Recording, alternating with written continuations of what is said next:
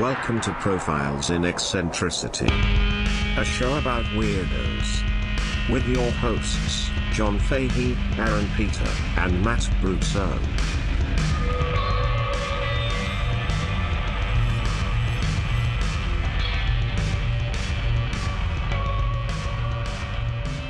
Hello, folks. Welcome to Profiles in Eccentricity. It's a show about weirdos, doggone it. My name is John Boy. I'm your host, John Francis Fahey. Joining me as ever is Felonious Spunk. Oh, come on. Real jizz master. Dude, your cum stinks. Come on, that's not cool. Yeah.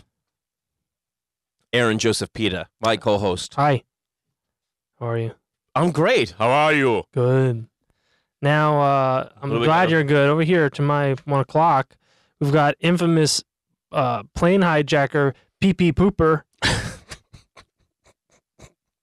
Like that? You like pee-pee pooper? Yeah, I do like that. Yeah, I got a lot of pee-pee poo-poo on the mind. Pee-pee pooper. Yeah. Very good. That's handsome Matt Brousseau. How are you, pal? I'm good. Good. You should see the artist's You look great. rendition of pee-pee pooper. Yeah, I bet. Yeah. This guy looks like shit. And piss. Yeah, no What wonder. was in that suitcase? Yeah, no wonder they let it out of that plane. He's really Get him out! Yeah. I wish it was a Boeing door. Yeah. Why are you guys trying to find him? Gross. Does he shit in the woods? They're all number $2 bills. Okay. I like that. I like that. Jefferson. Gentlemen, good to be with you. You too. Here. We have to say at the beginning of this episode, we are going to do a profile, part 2 of Mr. Jack Kirby. Jack the King Kirby. Aided and abetted by The Queen. Beautiful young girl. The Queen, Laura Crawford. Laura Crawford.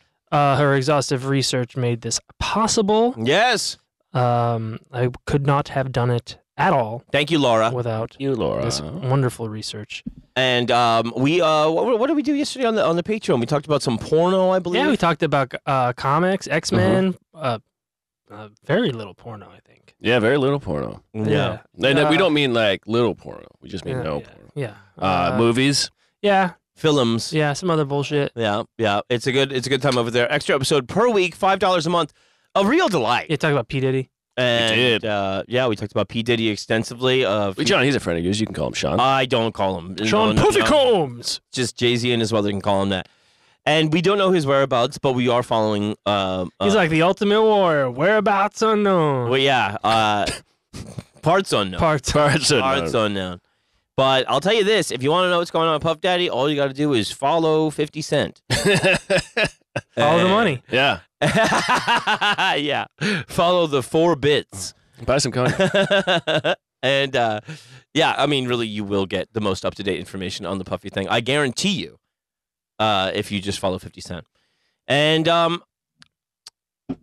Aaron, I was thinking about part 1, and I was a little hazy on the timely stuff and what Kirby did there that was his. Did he create... He didn't create Human Torch No. original. Correct. He did not create Namor. No, correct. He did not create Shazam either, or what you would call Captain Marvel. But he did create Captain America. He did create Captain America. Yes. There was a similar-ish character at the time called the Shield, but they made some changes to their own character to make it different. And, it was only similar in that it was a patriotic character. Correct. Who also had a shield, but Warriors have had shields since time immemorial. Yes, long time. Thank you for bringing that up. Rocking the Doctor Doom shirt here today. Love Dr. Doom. Dude, Doctor Doom's the best. Says you're doomed. Yeah. Very nice. Courtesy of Bandit Boys. Hopefully they'll sponsor the show and give us free shit. Yeah, I would like some stuff. Yeah. Things. Yeah. So, part 2 of Jack the King of Comics, Kirby. At the end of part 1, we saw Jack Kirby and Joe Simon ending their professional friendship after some 16 years. And Kirby was, workaholic. So he took all the freelance gigs that he could find, and he was drawing things that weren't, superhero stuff. It's like high school romance and westerns and stuff like that, right? He worked in his basement that they called the dungeon, and he had Still in the city. had an extensive collection of pulp comics, magazines, science fiction magazines, history, mythology, science. Like he surrounded himself with everything that he would go on to then draw from. Yeah. He kind of, immerse himself in a soup of information. Yeah. And you can just the Joseph Campbellism of it all. Oh yeah, absolutely. Yeah. I wouldn't be surprised if I'm sure he was well versed in Campbell mythology. Yeah. So he would keep the radio and the TV on while he was working through the night. He didn't do any preliminary sketches or layouts. He started with a blank canvas and went for it, and just went top left to bottom right, and like panels, and rarely used an eraser. Wow.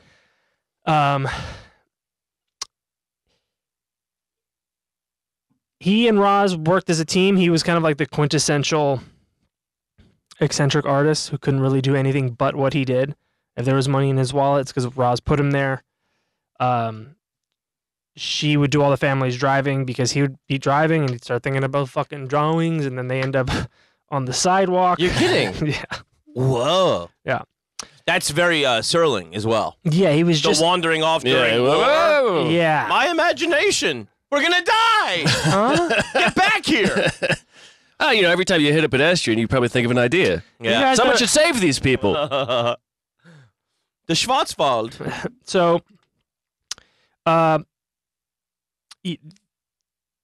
he was just pure artist. He wasn't the salesperson or spokesperson that Stan Lee was. In pitch meetings with executives, he'd ramble off and then spurn off to other new ideas and we would just kind of butterfly off into rambling.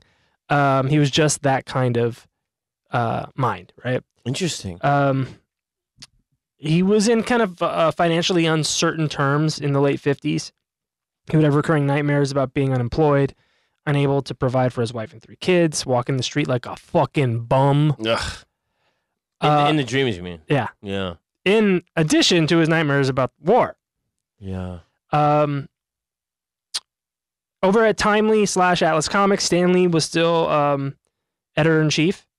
Remember that Stan Lee at one point was kind of like a subordinate to him. Yes. And Joe Simon. But Stan Lee was still struggling. Comics did not make as much money as the company's other divisions. People would say that Martin Goodman, the chief executive, just kind of kept the comics division going so that Stan could have a job. Remember, they were kind of they had a familial connection. Mm-hmm. Every month, Stan Lee would assemble about 10 comic titles on a very small budget with a small staff, and it was usually like 1 or 2 westerns, 2 or 3 teen genre comics, a romance comic, and the rest were like monster science fiction stuff. And one day, an inker, Frank Giacola, went to Stan looking for work, suggesting that he could get Kirby to do the penciling. So Stan agreed to that and brought Kirby back to Timely / Atlas Comics.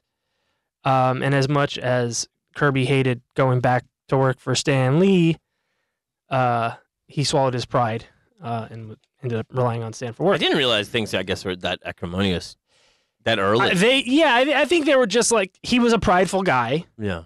And, they're 2 very different guys. Yeah. Yeah, you could say, I mean, it seems like Stan would just be the best bullshitter, and Kirby was kind of the guy with the goods. Yeah, Stan wanted to, God, what was I watching the other day? I think it might have been even in one of the,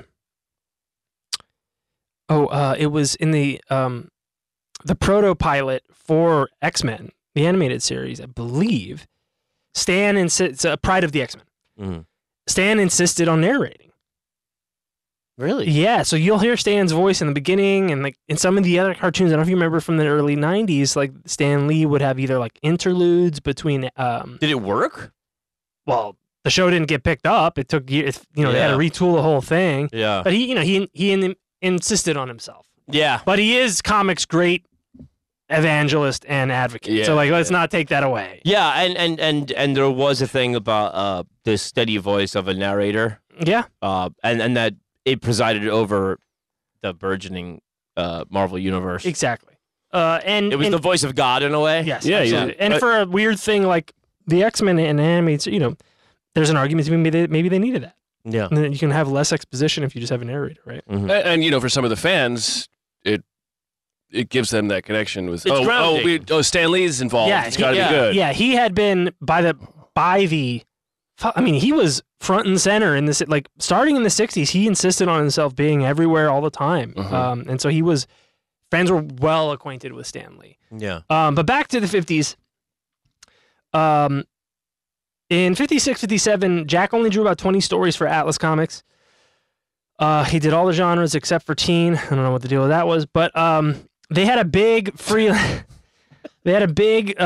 pool of freelance artists at Atlas I Comics. don't do teens.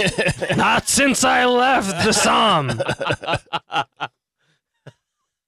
They got no problems. Never again. Well, we found the Jack voice. He had kind of more like this. Oh, you've heard him talk? Yes.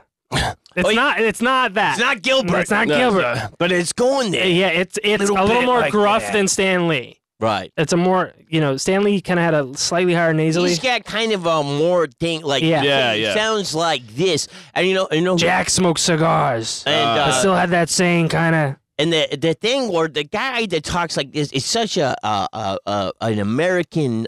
It's not a Mid-Atlantic, No. but it's a different type of Mid-Atlantic where it's a guy that sounds like this, and he's you just know he's Northeast. And you know who else had it is George Romero. Yes. If you hear George Romero talk and Stan Lee talk, they both sound like guys that were like they lived in Chicago and Buffalo, it's weird. and then they moved to Philly and spent some time in New York. For sure. By the way, just as a side note, I watched the 4-part series on BritBox Archie about Cary Grant. Oh yeah? It's 4-part. Jason Isaacs stars, produces. It's kind of bad, but he is fucking excellent. Really? He is talking about a guy who created himself and had this weird accent from Bristol and then kind of changed his name and a crazy life in his own right. But And then was he the big acid guy? Yeah. He did. He did a lot of therapy, LSD assisted therapy. Yeah, and was that also because I know it's tied? Like we're going way off here. I'm sorry. It's okay. But it was kind of associated acid at that time with the beginnings of Alcoholics Anonymous. Mm-hmm. But that I don't think that was that wasn't his reason. His was reconciling a lot of trauma. Yes, and was he closeted? No. But they do allude to, there's a line where I've fallen in love with many people and every single one of them has broken my heart. All right. He's really fucking good in it. Yeah. The rest of the show is kind of whatever. There's some great, it's a period piece throughout. So like great cars and set design. Yeah. Some of the writing and acting is clunky and some of the flashback stuff is kind of weird and stupid. But he really, honestly, like it's worth watching just to see him and his earnestness in it. Like, got a little emotional.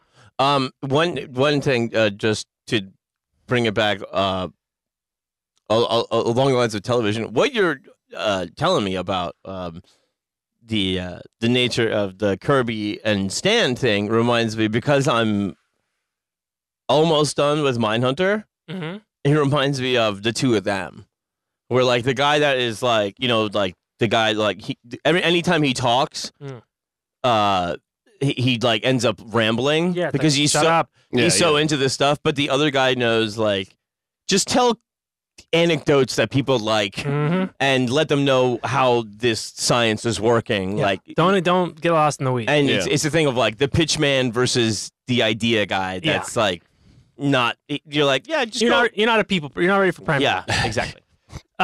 So Atlas had a pool of freelance artists. Quite a bullpen. Steve Ditko, co-creator of Spider-Man. Don Heck, Iron Man, the Wasp, Black Widow, Hawkeye. Dick Ayers, Ghost Rider, and Gene Colan, Daredevil, and Howard the Duck. Kirby took over as a writer and artist for an issue of Yellow Claw. was about a Chinese-American FBI agent, Jimmy Woo. We know Jimmy Woo. No way. Yeah. Wow. From the WandaVision program and the Ant-Man motion pictures. Yes. Fascinating with magic. It was about FBI agents Jimmy Woo's battles with communist supervillain Yellow Claw.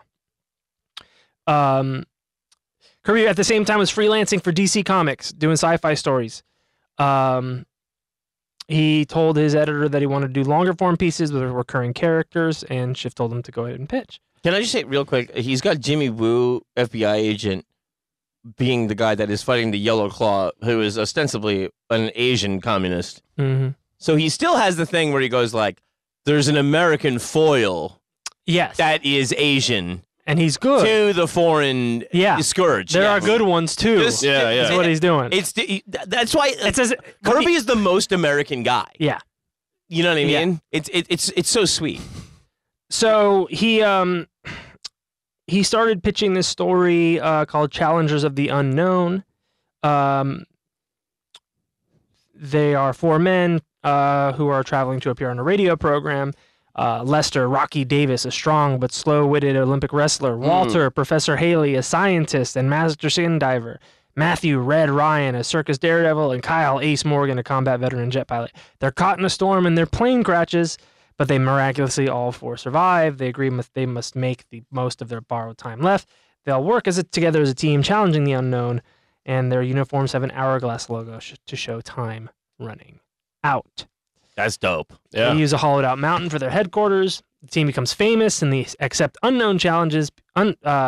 People, problems, mad scientists, the Pentagon all contract them out to solve problems. I like they were taking a plane to a radio interview. Well, they got to go somewhere. Serious They didn't have fucking Zoom. They would explore paranormal occurrences and encounter many fantastic menaces. Challenges debuted in a bi-monthly series in 57, made a few more appearances through 58, and moved to its own title with issue 1 in 1958. And Kirby would say, I began to think about 3 words which have always puzzled me. What's out there? The team encountered genies, aliens, robots. They tackled mysteries like the Bermuda Triangle, traveled through space and time, other dimensions. He was at DC for about 30 months and only did penciling about 20 pages a month.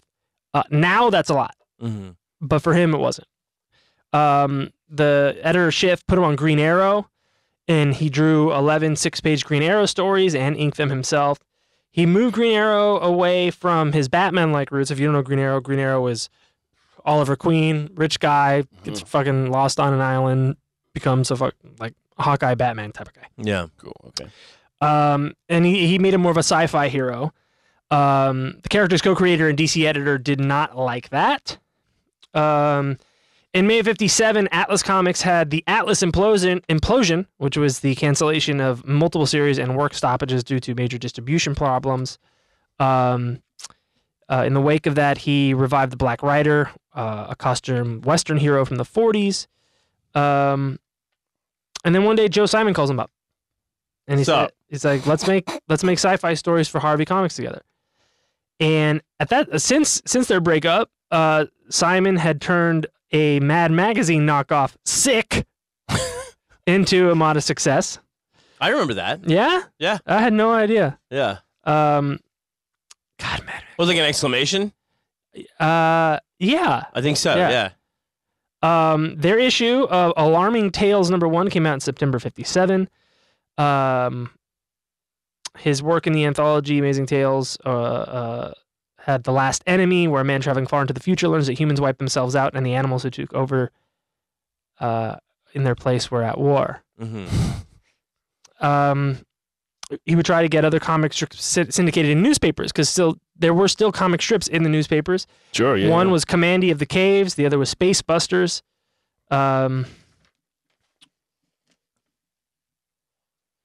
He would try to make other sci-fi comics work, but they didn't always. What the hell is that flying around? That's a fly, Aaron. It could be a man. I thought, what if there was someone that had the powers of a Think fly? about like Flying on a fly on the wall. One of them flies. It's a man? fly guy or something. He just bothers you. So the editor wanted to capitalize on the interest of the space race happening at the time. Schiff. So he went to Kirby. Kirby pitched something called Space Busters, but rejected that concept. Space Busters, like Busters in space. Uh-huh. Like. And I think it makes them feel good. I would imagine so. Yeah. I would certainly imagine so. They were. You can't say dropping loads in space though. No, because they float. Yeah. They don't drop. Yeah.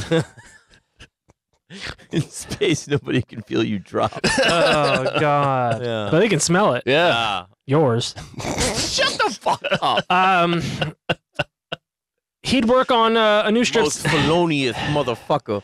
He would work on another concept called Sky Masters of the Space Force.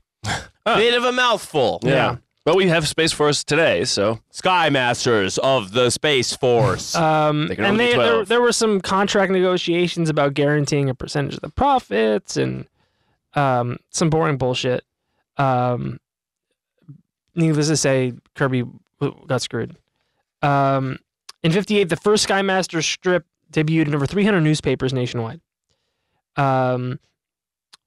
But Kirby and Schiff's relationship was strained because they were also working with these guys, Dave and Dick Good guys. Wood. Dave and Dick Wood. the Wood Brothers. Yeah, and his wife said the reason the strip didn't last is because the Wood brothers kept disappearing. She called them eccentrics. Kirby had to send postcards to get a hold of them. They had more luck communicating with their mother. Roz would also say that one of them got in trouble with the law. So Kirby ended up just doing the bulk of the work of Sky Master. Dave is sleeping. And Dick, I don't know where he is. You tell me. Do you know where Dick is? Thank you for your postcard, Mr. Kirby. Your little doodles are fantastic. We have a house phone.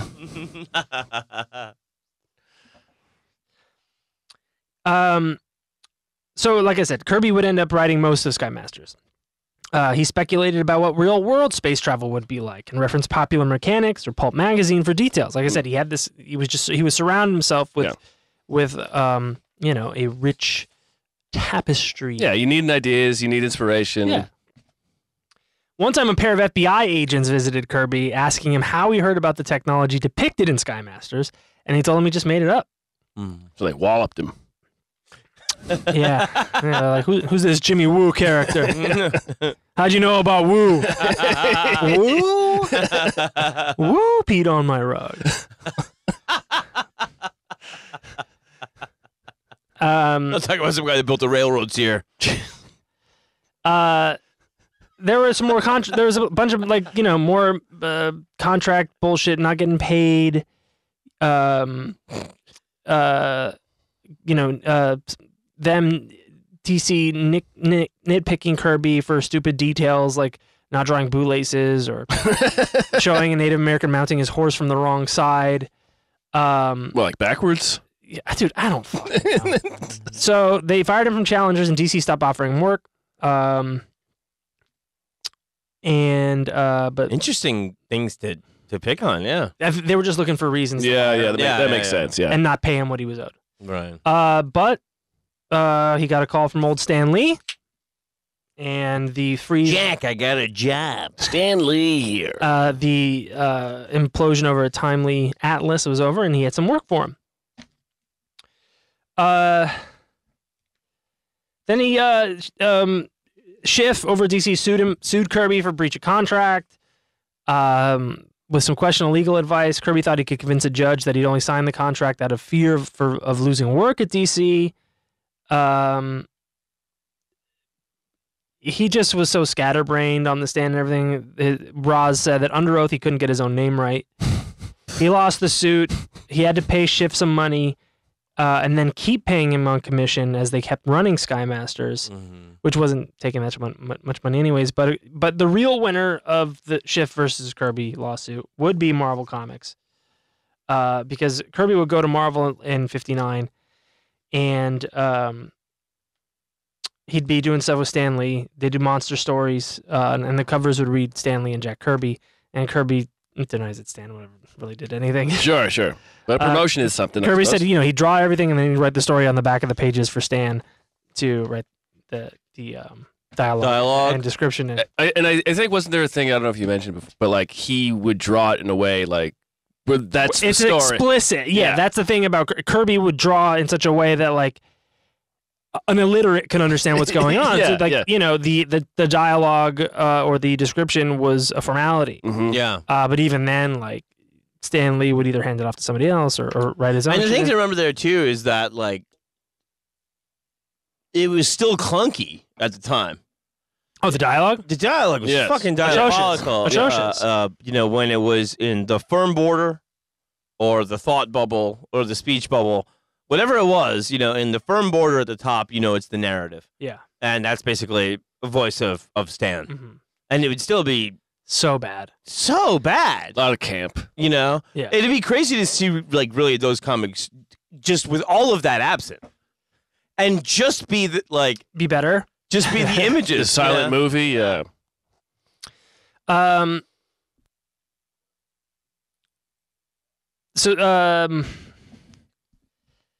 59, he worked on sci-fi anthologies like Tales to Astonish and Western titles like The Two-Gun Kid. He wrote a 5-page story for Cracked, but mostly kept doing more Westerns. Cracked was around. Yeah. Didn't know that. Did not know that. He had their fourth child, Lisa, in September of 59. He introduced Groot in the November issue of Tales to Astonish number 13. Well, Stan definitely wrote the words for that one. Yeah. I am Groot. Genius! Just like I drew it. He would work more monster stories. Gugam, Son of Goom, of course. But of course, very famous Fing Fang Foom. Yes. The giant dragon. Now, there's a legend that Martin Goodman was golfing with an editor from DC, and the DC guy was bragging about the Justice League of America's sales. And then Goodman told Stan Lee to make a superhero team, and Stan came back with the Fantastic Four. It never happened. Oh, really? Yeah. But that's a popular rumor. Yeah. I mean, I had never heard it, but it sounds like something Stan would say. Yeah. Because, Stan would say, I'd like to do this type of story I myself would enjoy reading, and the characters would be the kind of characters I could personally relate to. Mm-hmm. And that is, to Stan's credit, that is what was so great about Marvel, was making relatable characters. Mm-hmm. Very true. Doing the world, Marvel is the world outside your window. Yeah, and it was, pleasantly preachy.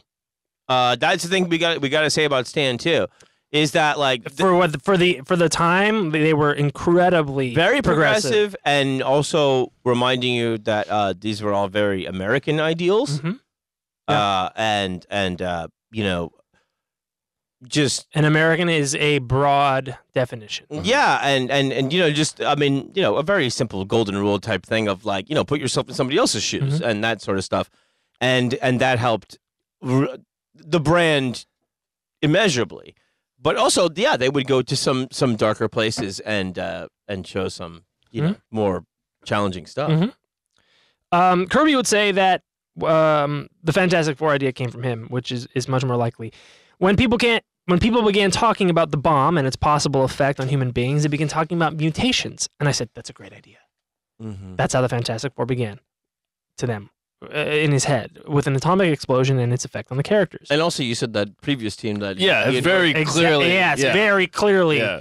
That was the proto Fantastic Four. And I will say also, I believe at this time, Rob Liefeld, in the innumerable podcasts I've listened to about him, he just said, in general at that time, the data was showing teams are hot. Yeah. So Marvel was coming up with, you know what I mean? And what if we make it a family? So he went into the Marvel offices and they were moving out furniture because things were not good. And he was like, I got a family and a house and Marvel is falling apart. Stanley's sitting on a chair crying. I told him to stop fucking crying. Go into Martin Goodman and tell him to stop moving the furniture and I'll sell the books that make the money. I came up with the Fantastic Four. I came up with Thor. Whatever it took to sell a book, I came up with.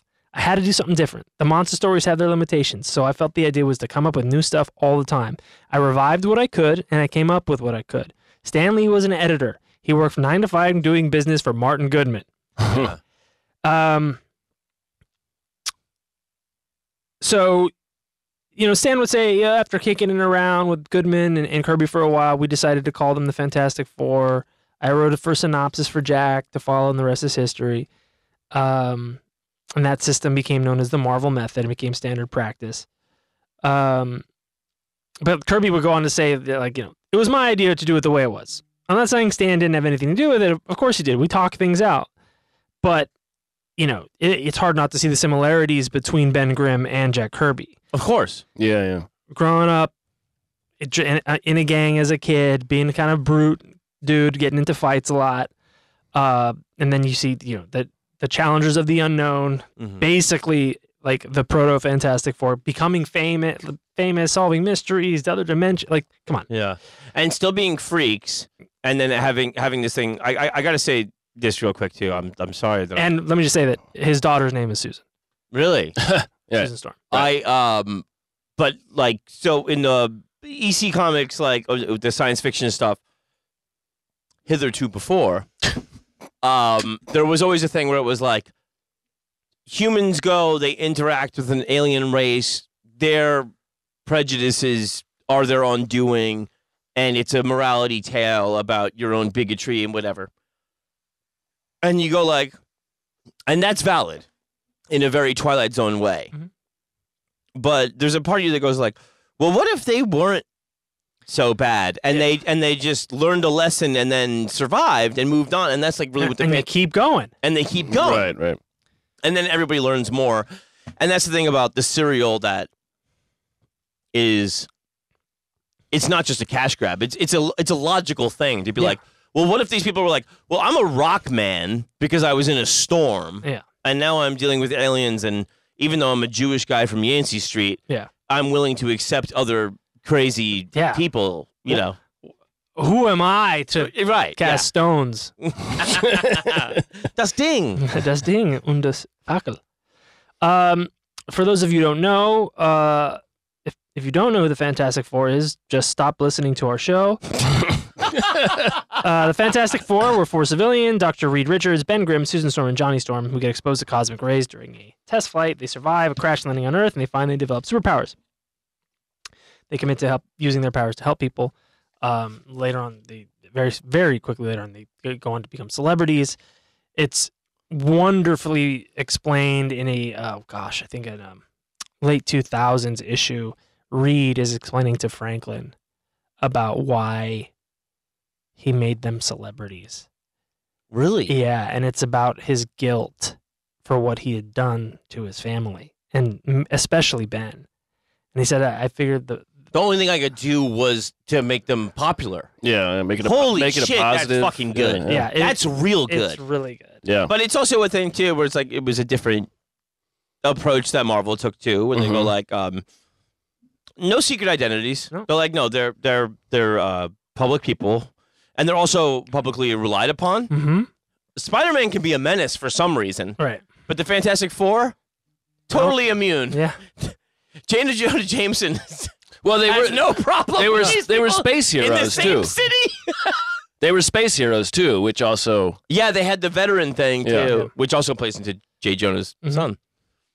In 2022. So anyway, the first Fantastic Four was released in November 1961, and in 2022, a very well preserved copy of Fantastic Four #1 sold for $1.5 million at auction. Shit. He's still working from home. Making a couple trips a month to the Marvel offices. His kid said that he worked 14 to 16 hours a day, basically 7 days a week, and they'd catch sneak peeks of the Marvel Universe through a cloud of their dad's cigar smoke. Wow. Which is honestly kind of cool. Super awesome. In till I get a load of this. January 62, they published the origin story of Hank Pym. Really? A.K.A. the Ant-Man. Stan Lee, Larry Liebert, Steve Ditko, and Jack Kirby. 5 months later, they launched the Hulk. If you go the smallest to the biggest. Yeah. I just saw, what if a guy was real small? And then what if a guy was like real big and mad? Well, yeah, it sounds like Casey Kasem doing it. The Ant-Man one, like Spider-Man will go on to be, they were just one-offs in anthologies. Oh yeah, okay, sure. And then they're like, oh, that one hit. Let's keep going, right? Right, because that's what happened with Spider-Man. Yeah. 5 months later, after launching The Man in the Anthill, which would go on to become Ant-Man, they launched the Hulk. Bruce Banner, exposed to gamma radiation, caused him to morph into the Hulk under stress. What issue was that again? Like I think the Hulk was Incredible stories. Dude, I think the Hulk might have been its own thing. It might have been an issue. It might have been issue 1. Kirby said he got the idea from when he saw a woman lift a car to save her baby. Baby was caught underneath the running board of this car. The woman, in desperation, lifted the rear end of the car. It suddenly came to me that in desperation, we can all do that. We can knock down walls. I created a character who did all that and called him the Hulk. What a fucking amazing story. That's incredible. Holy shit. This is a guy who's looking at every single thing that's happening. Go ahead. Yeah. And he goes, look at this woman. Better make it a guy. Well, he goes, he was also inspired by Dr. Jekyll and Mr. Hyde and Frankenstein. Yeah, no, that's the real thing. Is it when Stan lays it out in Mallrats, he's like a guy that's he's like a torrent of emotion one moment, the Hulk really stands apart in that way, where it is such a Jekyll and Hyde thing, and it's not even like, it's hard to even corral it into the superhero thing. It's just its own thing. Yeah. Yeah. Just it for the longest time, it was the great unexplored character. But when they did Immortal Hulk, when Al Ewing did Immortal Hulk in the past decade or so, I mean, it just fucking blew the fucking doors off that character. Like, it finally really explored all the trauma and the psychosis of Bruce Banner, and it goes very much to in tone. I think you would agree, like Swamp Thing. Elemental and Enduring. Yeah. And like Beyond Good and Evil. Yes, absolutely. Yeah. It's such a great piece of work. But there's something really special about it in the way of like he doesn't necessarily want to ever be that guy. No. And then the moments where he embraces it. Yeah. And there's all of these shifting emotions about him that is so much more interesting than someone who is like proud of it and wants to show it off. Right. What if your superpower is a fucking like gigantic burden? Yeah, right? and a danger to everybody you love. Yeah. In a different way than, let's say, Spider-Man. And this thing of being like it's a second set like of eyelids in a way where it's like one is like isn't it absolutely horrific how much power I have? Mm-hmm. Yeah. Isn't it an abomination? An abomination. Yeah. And it's also kind of into the werewolf thing, but even more so. It's even more elemental as opposed to being animalistic. Yes. It's pure emotion. Yeah. I did a story called The Hulk. I thought the Hulk might be like a Frankenstein. I feel that there's a Frankenstein in all of us. I've seen it demonstrated. It would be my job to take a cliched concept and make it seem new and fresh and exciting and relevant. August 1962. They introduced The Mighty Thor in Journey into Mystery 83, written by Stan Lee and Larry Lieber, penciling by Don Heck, Jack Kirby, and Steve Ditko. The Stone Men from Saturn invade Earth.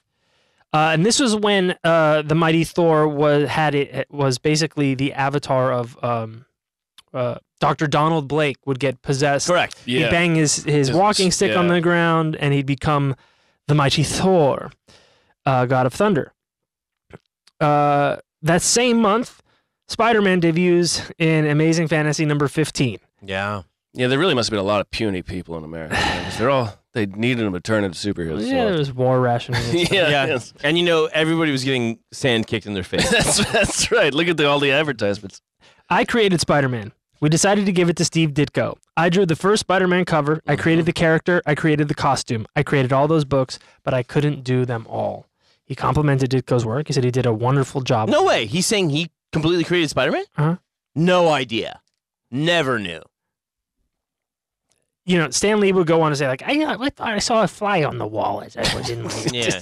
And I thought to myself, what if I could stick to the walls like that and peep around? Imagine it was me crawling around instead of like a spider or like a guy, but me, Stan Lee, with his head and these plugs, the glasses. So he says Steve Ditko did a wonderful job on that, which he did. It's got, and I think he did make it his own.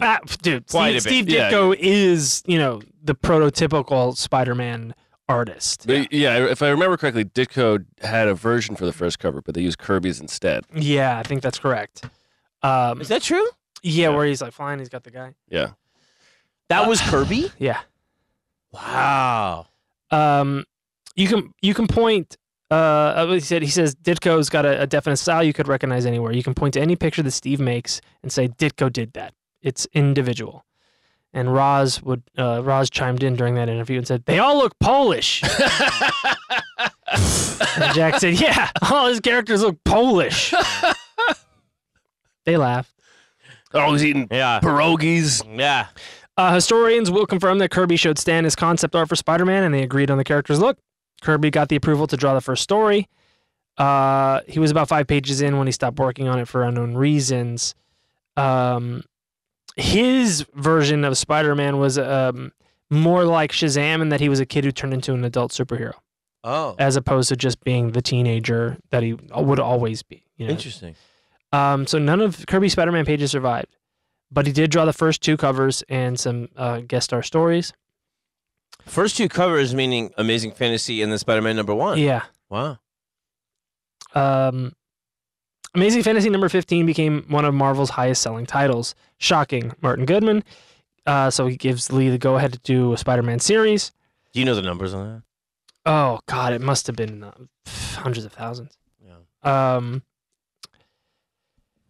Back on Fantastic Four, August 1962. Very, very prolific. Big fucking month. First appearance of Doctor Doom. Wow. Another Jack Kirby creation. Just a man in a cave. Doctor Doom is an evil person, but he's not always been evil. He was a perfectionist. He gets a cut on his chin. The perfectionist suddenly finds himself imperfect, small as that scar may be, so he can't live with the rest of humanity. He can't live with himself, so he encases his face in an iron mask. It's really nailing the fucking character from the get. really, the really jump. brilliant. Stan would also say that they wanted to make him look kind of like the Grim Reaper. Mm-hmm. That's why he's got like the mask is kind of skeletal and there's the hood. So he was kind of like a stand-in for the Grim Reaper, which totally makes sense. And he's big on that issue of Fantastic Four. It's so much, more rich than that, though. Oh, without a doubt. Just because it's the thing of the guy behind the mask and all of that tragedy of starting there with like things not being perfect. That is the character going forward. Is like, I know how perfect things can be. So let me do it. Right, but that means in the meantime, while things are not perfect, y'all gonna suffer. Yeah. Yeah, like suffering is like, yeah, man, I know it sucks. It's not perfect. You think I like this? Yeah. I think I'm having a good time. I'm wearing a fucking iron mask. Yeah. My name is Dr. Doom. No one has it worse than me. People fear me. It's a real bummer. And I won't be liked until things are perfect. Yes. And then they'll love me. Yeah. They'll love me when I'm dead. So the first issue of Amazing Spider-Man drops in 63 in March. It was Marvel's top-selling series from 1966 to 1969. Instantly a cultural icon. But debuted in 63, you're saying? The first issue of Amazing Spider-Man. In 1965, when Esquire magazine polled college students about their favorite revolutionary icons, the top names were Che Guevara, Bob Dylan, the Hulk, and Spider-Man. Holy shit. Oh. One interviewee explained, quote, beset by woes, money problems, and the question of existence. In short, he is one of us. Wow. God, that's fucking good. That is. Like, I don't think a college student now could ever say anything so simple and eloquent without it depends on who you referencing fucking gender identity or some fucking bullshit. Jesus. So they could say something eloquent about it, you're saying? Nah. It'd be a mumbled, jumbled mess with their fucking retainer in it. Or a cock in their mouth. Oh my God! You heard it. That's cool. Hold on. Let's also just say here. I mean, it's interesting that Hulk gets in there. I mean, what? Maybe I like that. Might be like. I mean, that was always one that I was fascinated. Like it's Marvel's force of nature. Yeah. And we also have to say too. When you read Doomsday Clock, you told me Dr. Manhattan looks at Superman in DC and he says, "I see somewhere where you're going to engage with a green monster from this universe." Right. And so it's like it's funny that it's like Dr. Manhattan and Superman. Marvel's version of that, the closest thing to that, is the Hulk, which is Doomsday? the most far flawed of any of them. Like Marvel's closest analog to Doomsday is the Hulk. Or even Superman and Dr. Manhattan themselves in terms of strength. Yeah. I mean, you've got the Sentry, and you've got the Guardian. You got some of those we're not gonna talk about alien the characters, but and Thor is kind Turbo of Superman has become. But Superman. the most unstoppable force is the Hulk. Yeah. And he's by far the most flawed of those three. If we're going Watchmen universe, yeah, DC universe, and Marvel universe, yeah, the unstoppable force there is the Hulk, and he's like, I don't even know if I'm sane, bro. Yeah. I think I might be really fucked up. And I've been hearing some voices, and I don't know what to do about it at all. Dr. Manhattan is beyond sane. Yeah, he's so sane that he's detached. Yeah. Superman is just too much of a nice guy. Yeah. And the Hulk is just like, smash! But then even at this time, there's the nuance there too, with Dr. Doom, where you go his name is Dr. Doom. On paper, on a cereal box, whatever. Classic villain. Mm-hmm. But then if you just read what children could read at the beginning of these stories, you go this guy actually is just very, very derailed and fucked up, but he's got some good points. You know what I mean? It's so He's fucked making up a lot how of they sense. really, you know who I You don't actually have to hand it to him. You know who I actually got a lot of good ideas. Yeah, you know who's got good ideas? Dr. Doom. He was masking before it was cool. Tales of Suspense number 39, May 1963, Iron Man. Mm-hmm. Don Heck, Jack Kirby do the artwork. Later that month, Nick Fury comes on the scene with Sergeant Fury and his Howling Commandos number 1. Wow, that late? Yes. I thought they were around. No, but very much based on his experience in the war. Yeah, I was gonna say it was a cigar. Yeah. There was a reality in the stories because of my own war experiences. Sergeant Fury had the essence of military life in it. In 62, Stan was telling Goodman that the comic style that he and Kirby developed was responsible for Marvel's new success, and this could work on any genre. To prove they could get a hit in an outdated genre like war comics, they made Sergeant Fury, the war mag for people who hate war mags. Nice. Stan wanted to come up with another superhuman team because they were fucking banger after banger after banger, and teams are hot.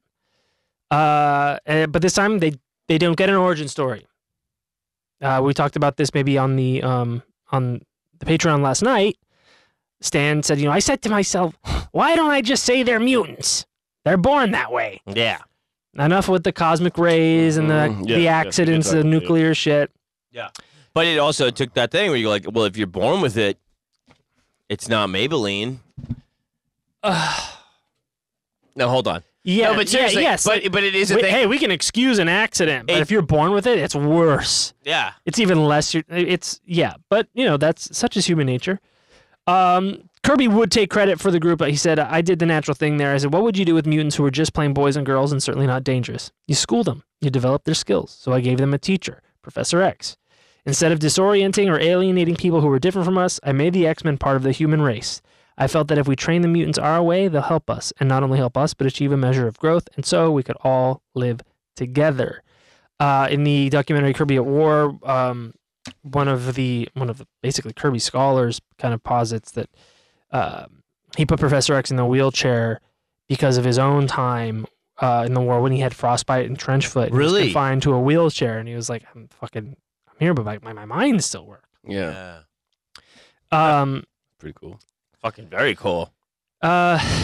Martin Goodman turned down the proposed title, The Mutants, because readers wouldn't know what a mutant was. So Stan is credited coming up with the name of the X-Men.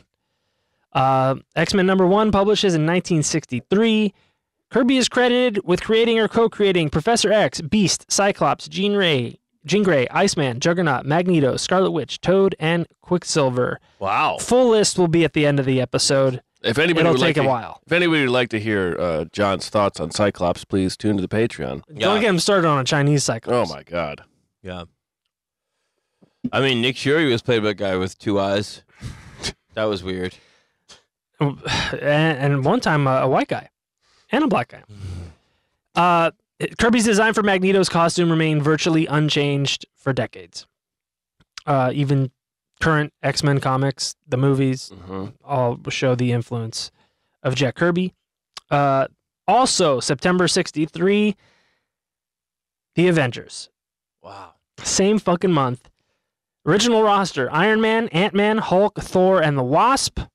In issue #4, the Avengers find Captain America trapped in ice. They revive him, and he joins the squad. Yeah. They won an Alley Award in 1963 for favorite short story, The Human Torch Meets Captain America. In Strange Tales #114, they won Alley Awards in 1964 for Captain America Joins the Avengers from Avengers #4. And Do you know if that's the original Human Torch meets Captain America? Or that must be Johnny Storm. Johnny Storm. Yeah, Okay. at that point, it's Johnny Storm. Interesting. He brings in the Inhumans to Fantastic Four in 1965. The Inhumans. Really? Yeah. He created the Inhumans as well. The Inhumans, parallel race to human beings. They live on the fucking moon. Yeah. They live in a kingdom called Atalan. And this is, man, I don't know if I sent you some imagery of that. Let's see here. But you can kind of see the influence of, let's see. 65. Look at, actually, I sent you an Eternals by Jack Kirby. But we'll get to the Eternals as well. But you can really see his fondness for Aztec and Mesoamerican design motifs. Large scale mosaics, intricate works of stone, gold, and silver. The Mighty Thor gets his own series in March of 1966. And he says, I love Thor because I love legends. Stan Lee was the type of guy who would never know about Balder and who would know about the rest of the characters, so I had to build up that legend of Thor in the comics. I took a great joy with inventing new kinds of mechanisms, machinery. I invented new kinds of machines. I'm very well versed in science fact and science fiction. I know our own place in the universe. I can feel the vastness of it inside myself. I began to realize with each passing fact what a wonderful and awesome place the universe is, and that helped me in comics because I was looking for the awesome. I found it in Thor. Wow. God damn it. So there's some. I sent you. There is. This guy can start a cult pretty quick. Yeah. Well, he kind of has. There's actually there's some interesting stuff there. So there's a picture of Asgard and the Rainbow Bridge. There. That's some classic Kirby art. If you want to throw it up on the screen. Taste the rain, bro. It looks a gold emerald city with the Rainbow Bridge. And if you see the original Thor movie or you watch Ragnarok, straight up Kirby, especially Ragnarok. It's like maybe the most Kirby movie next to Eternals or something. Actually, even more so. In general, if you're talking about so that's Asgard. That's the Rainbow Bridge being broken. If you look at then the Eternals there, you can see the kind of Mesoamerican style. Yeah. And then you can also see, if you look at I think the first one I sent you is Hela. Especially this is in if you watch Ragnarok and you think that they came up with what Hela looks like with that headdress, you're wrong, because that was Jack Kirby in 1966. And that's the thing Liefeld says about Kang. He goes like there's no improvements needed. None. Like, just leave it exactly that way. And it's because it's always an audacious thing. It's always like a very specific, very audacious design that is singular. Yeah. And any it addition just to it just takes it away. endures. Yeah. And the Doctor Doom, Iron Mask, Hood. End of list. Yeah. And you're like, Kang, you go like, I don't know, man. He's like, is it a helmet? Is it his face? Is it his face? Is he no man and every man? You know, it's purple, it's green. The colors are like shocking and they're cool. But yeah, all of that stuff endures so well. And that's really, I mean, you know, the thing like we know as comic fans, because we know old shit before these movies ever come out. Yeah. And when we see it and like when the movies come out and you're like, oh, this is like a fucking like spectacular version of a thing Jack Kirby came up with. Yeah. It's fucking 50 years ago. Yeah. It's amazing. And finally, like only now have we had the means and the know-how and the motivation. And a thing where it's like it doesn't have to look preposterous. Yeah. Because when you're reading a comic, you're in your imagination. Yeah. You know. And he did such a good job of bridging that gap without overdoing it. Like we talked about on the Patreon. Like you can overdo it with showing too much, but he did just enough to kind of mirror what was going on in your imagination and let your imagination do the rest. The second to last picture I sent you, Matt, is the Kirby Crackle. You'll know it when you see it. It is the clusters of black dots and circles that show basically cosmic energy. Yes. Oh yeah. So that's a big one there. Yeah, it works so well. Sunspot, the X-Men uses it. The Power Cosmic with Silver Surfer. If you go to Disneyland and if you go to California Adventure, when the old Tower of Terror is now the Guardians of the Galaxy Escape, and the story behind the ride is that an interdimensional rift has opened, and the collector, Tavon, his collection has dropped in the middle of California Adventure, and around the like they separate. There's two different types of like cement and paint and groundwork, and it is it's delineated by Kirby Crackle on the ground. Very cool. Wow, it's incredible. Yeah. It does. It works so well. You know exactly what it means. Yeah. And it's a thing where you go like, I just know it's heavy. Like I know it's heavy in a way that's like beyond my understanding. Right. Yeah, there's some sort of the visual about it that makes it not earthly.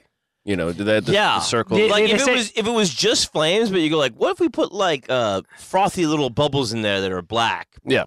And you're like, oh, that sounds fucked up. Yeah. It can't be from here. It works on your imagination so well. It's positive that it may have come from him seeing photos of quasars, which were discovered in 1963. Really? As he was studying things like popular science, popular mechanics. Wow. Seems like a pretty good thing to study if you're in this type of work, you know? Yeah. The most mature form of the Crackle you can see in Thor and Fantastic Four because they're the most cosmic of the stories up until that point. Historians of comics have found traces of the Crackle all the way back in Simon and Kirby's Blue Bolt number 5 in October 1940. Maybe we can pull that up at some point. Issue number 48 of the Fantastic Four drops in 1966, and this is the introduction of Galactus and the Silver Surfer. Oh, was that late? Yeah. Wow. But I mean, you know, Fantastic Four had been around for 5 years at this point, and now... I thought it was so much earlier.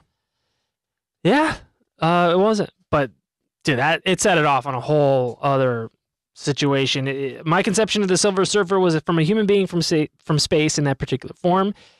Came in when everybody was surfing.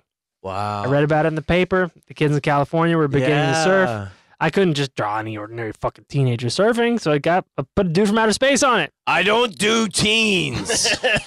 I had to make sales and come up with characters that weren't stereotypes, so I went to the Bible. Silver Surfer, of course, is a fallen angel. When Galactus relegates him to Earth, he stays on Earth, and that was the beginning of his adventures. Galactus is in actuality sort of God. He's beyond reproach, beyond anybody's opinion. In that way, he's kind of a Zeus who fathered Hercules. He is his own legend, and of course, he and the Silver Surfer are sort of modern legends, and they are designed that way. The Galactus trilogy ran from March through May of '66. Fantastic Four was the 19th highest selling comic title of '66 with an average of 329,000 copies of every issue being sold. And that's 19th best. If a comic today sells 300,000, it's by far and away number one. Only Spider-Man outsold them in Marvel. Sorry. Yeah. I found the origin of Kirby Crackle. Oh, Kirby Crackle? There it is. Yeah, man. There it is. Straight from the Kirby Museum. From 1940. Wow. Looks like Dr. Fate almost from behind. What, that ass? The helmet and the cape.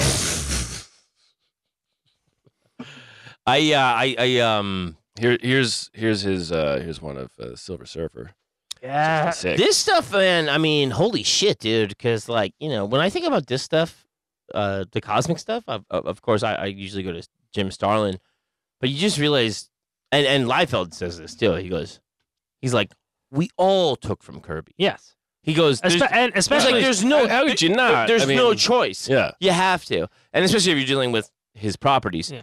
But it's crazy that it spans Captain America, Spider-Man, X-Men, fucking Fantastic Four, Eternal. Like, it is great. It's the nobody was more prolific. It's the Marvel Universe. Yeah.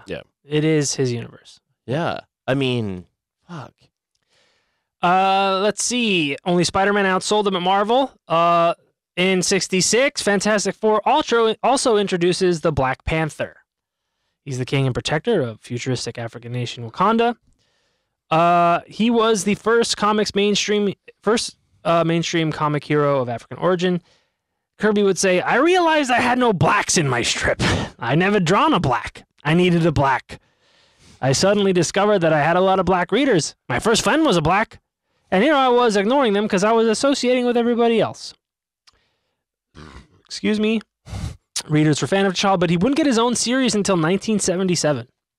Really? Damn. Yeah. Oh. And it is worth noting that in the first appearance of the Black Panther in the Fantastic Four, he whoops their ass Yes, I remember that. badly. Yeah. And they do they put some respect on his name quite early. Yeah. What's going on with this black guy? I don't know. It's clobbering time. I don't like the way he smelled. Oh my God. Jesus. Don't say you're quoting. Fall of 1966. He's going even more into the Marvel space mythos.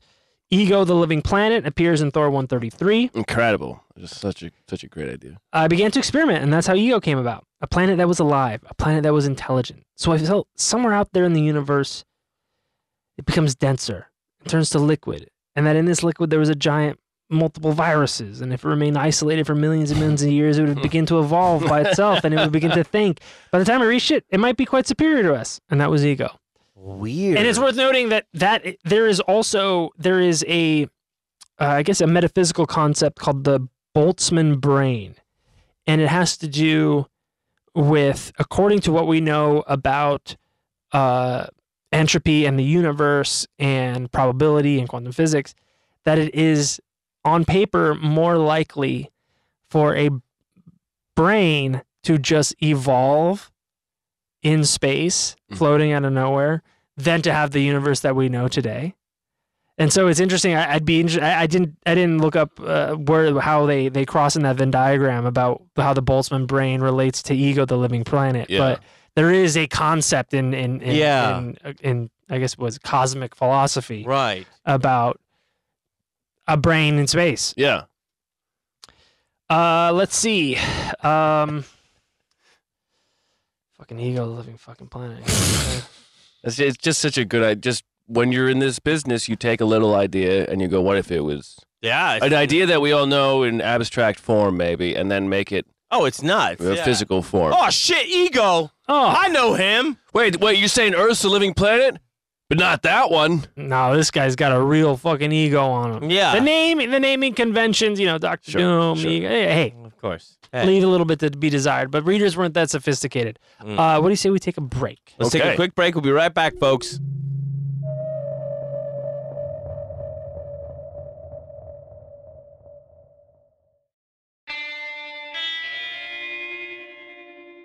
And we're back. Jack. Kirby? Okay. Let's see. May 1967, Esquire magazine publishes Kirby's 3-page illustrated story about Jack Ruby, the man who killed President Kennedy's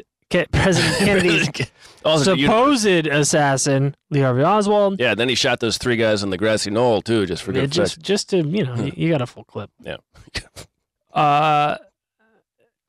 68. Tony Stark gets his own title with Iron Man #1, and soon he's leading a new version of the Avengers with Thor, Ant-Man the Wasp, and the Hulk. Marvel has never stopped publishing Iron Man and Avengers stories. Okay, wait. Wasn't the first Avengers with Iron Man? Yes, but it didn't. It was not Ant-Man and the.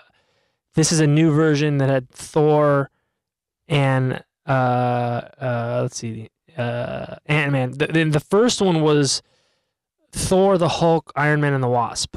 This one now has Ant-Man. Yeah. Okay. That year, Kirby wins the Alley Award for Best Penciler. Some of the stories that he wrote also won awards. 68, he moves. They moves the family to Thousand Oaks. He said he had a gut. He had a gut full of New York. He could also be closer to some of the LA media companies. In 69, a professor at UC Santa Cruz Theater Department asks the Marvel offices if they have an artist who'd be interested in doing costume design for their production of Shakespeare's Julius Caesar. Wow. Stan thought of Kirby in Southern California, and he put the two in touch. Kirby not only designed the costumes, but he did the artwork for the posters, handbills, programs, all for free. Whoa. The journalist Mark Herbert asked puzzlingly about his proximity to the divine, and Kirby said, "I feel I am God because these things are living or moving to my concepts. Good or bad, that's how they come out. I can even punish them by erasing them, but I'm not that mad. I'm not that mad yet. I like to make them as perfect as I can, and I feel now that's what God is doing with us." Moving to LA would do that. Yeah, I'll give you a God complex. He was frustrated that he had curated or co-created so many characters for Marvel without holding a copyright over them or having any custody creatively and not having any final say in the character storylines or destinies. So he had been envisioning comic series that be collected into a single volume after its conclusion and sold outside newsstands, graphic novels. Mm-hmm. He had showed Stan his sketches for a new group of heroes and villains, the New Gods.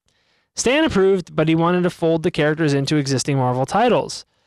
Kirby said, "No, I'm going to keep these for myself." His project, The Fourth World, would include titles like Mr. Miracle, The New Gods, and The Forever People. Carmine Infantino at DC had visited the Kirbys at Passover in 69, and he pitched it to Carmine and got the New Gods over at DC. Wow. And he'd been marinating this, his own kind of divine mythology ever since he'd started working on Tales of Asgard with Thor back in the 60s.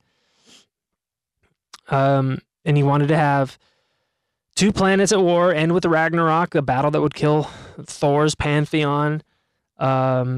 Instead, he tried that idea with the Inhumans. It didn't really work, and so he took it over to New Gods and basically showed that same concept except without Thor and Asgard, and did it with what would become Apocalypse and New Genesis. Right.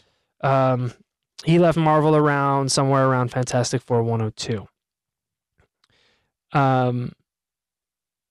He just felt like Marvel didn't give him all the respect and credit that he deserves. So, and he is God now. He is God. So DC, they start running huge ads in their books saying that the word from on high is that the Great One is coming.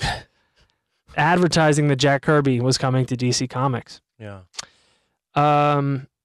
He was offered Superman. Wouldn't take it. Really? Insisted on working on Superman's pal, Jimmy Olsen. Didn't have any assigned talent, so he felt that he wouldn't be taking someone's job away. Wow. He took that Jimmy Olsen job because he wouldn't be putting somebody else out of a job. Oh, first issue guy. First issue that he did was number 133 in 1970. The series started making money. He started having more creative control totally in that comic, except when it came to drawing Superman. He would draw Superman and they'd swap it out with some other artist. Really? They didn't tell him, and he did not like it.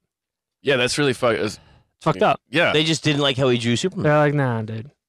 Yeah, do you... Man, what is his... He said, I didn't hurt Superman. I made him powerful. I admire Superman, but I've got to do my own style. But Kurt Swan, DC had artist Kurt Swan redraw every Superman head that Kirby made in Jimmy Olsen to make it look more like their standard Superman. Interesting. He probably had too much emotion and gesture in it, you know? Yeah. That's real. It's also very illustrative of DC and their top-down, like, we have a look. You must do that, even if you're bigger than us. Yeah. Yeah. And Superman, you know? Yeah. Maybe he did them all fucked up. Who knows? Maybe he got all lines on his face. They gave him an earring. Yeah. Some kind of Cyclops. His first issue of The New Gods launched in February 1971. He was 49 in this time, drawing as many as 75 pages a month. Wow. Jesus Christ, man. Fucking nuts. How is his unreal numbers? Hand? His hand is how it's real labor, dude. Yeah. I mean, still working in that straight back chair. Straight back chair. That is labor. Yeah. He said, I like working hard. Not only that, but if you look at some of my old pages, notice the expressions on the people. They're very real expressions. I was totally immersed in the characters. I penciled fast. I wrote fast. Nobody could have written it for me because they couldn't have understood the situation or what to do. You've got, like I said, you've got New Genesis, you've got Apocalypse. New Genesis is a good planet with nice scenery and their compassionate ruler, the High Father. Apocalypse is a polluted mechanical hellscape ruled by Darkseid. He created Darkseid to be the lead antagonist of this Fourth World saga. He modeled Darkseid's look after Jack Palance's villain robot in the movie Westworld. Wow. Personality was Hitler crossed with Nixon. I remember hearing that. Orion was the Tsar, character of New Gods, and he would go to Apocalypse to confront Darkseid and then follows him to Earth where their war will be won or lost. But Orion doesn't know that Darkseid is his father, going back to Campbellian mythos, and this is before Star Wars. Darkseid seeks the anti-life equation, which grants control over free will itself. He also controls the Omega beams, which are very famously unavoidable beams of destruction that shoot from his eyes. Yeah. However, in one comic book, Batman does dodge the Omega beams. Why? Because plot armor. He's a world-class detective. Yeah. He detected them.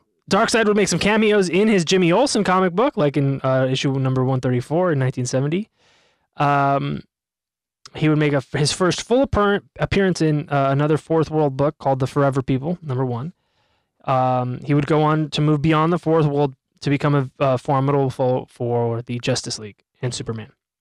And we've talked about it before. Thanos is a ripoff of Darkseid. Yeah. Color, facial features, desire for, Darkseid seeks the anti-life equation. Right. And Thanos seeks to impress the cosmic entity Lady Death. Yes. By destroying half of the universe. Yeah. Which is a form of anti-death or anti-life. You could say that death is a form of anti-life. Yeah. You could say that. Yeah. I'm not going to endorse it, but some people. They also, somewhere along the line there, I remember there was, maybe you saw this in the same documentary I did. I don't remember what it's from. But they were talking about the earliest iterations of Thanos and how he's much skinnier. And then somebody was like, bulk him up. They're like, if stretch it out left to right. They're like, if you're ripping off Darkseid, just do it. They just said that. They're like, lean into it. There should be more chubby villains.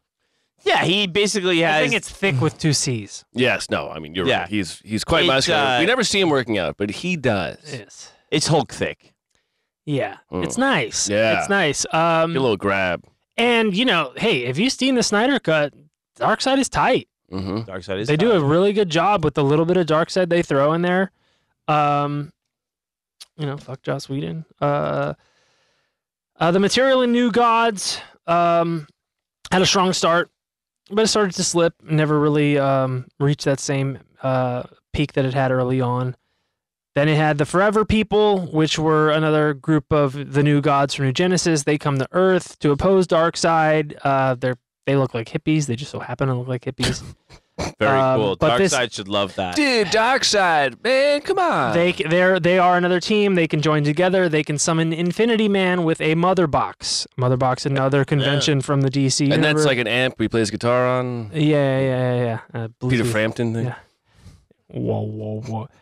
For other people, number one also introduced the Boom Tube tech, which is heavily featured in Justice League animated series and the comic books and whatnot. Basically a transportation device. Yeah. Let's see. There's some stuff like his brother dying and stuff. It doesn't matter. Yeah, and then Does not matter. And then it's not why we're doing the profile. And then in the comics, the character Mr. Miracle, introduced in Mr. Miracle number 1. The character name is Scott Free. April 1971. He was a super escape artist imprisoned. Inspired by Jim Steranko. Really? Jim Steranko, before he was the Jim Steranko of comic book fame, had previously worked as an escape artist. Really? And so the character Scott Free grew up in an orphanage on Apokolips and was always making his way out of one bind or another. And he doesn't want to have anything to do with the new gods. He just wants to be an escape artist on Earth, but can't escape his own past. Wow. Scott's love interest introduced Big Barda, another character from the DC mythos. He based her look on actress-singer Lainey Kazan, who had just appeared in Playboy the year prior. Wow. He said, which he read for the tits. Oh, yeah. Not the articles. Articles, dude. Yeah. It's a visual medium. Yeah, that's right. I don't do teens. Scott and Big Barda's relationship was based on his and Roz's marriage. Aw. So he's at DC. You know, Marvel is like, fuck, did we just let go like the fucking greatest guy, right? We're not paying him, so it gives a shit. One thing Fuck him anyway, right? One thing they didn't like was Kirby creating characters like Funky Flashman in Mr. Miracle number 6 in 1972. Funky Flashman is a sleazy businessman modeled on Stan Lee, and he has he's got a sidekick named House Roy, a caricature of Stan's right-hand man, Roy Thomas. Jesus, little on the nose there. House Roy. Funky Flasherman here. Excelsior! Come on. Yeah, Funky Flashman, really bad hair plugs, insists on himself. I mean, this is petty. I love it. Yeah. House Roy? House Roy. As opposed to House Boy. Or House Black Guy.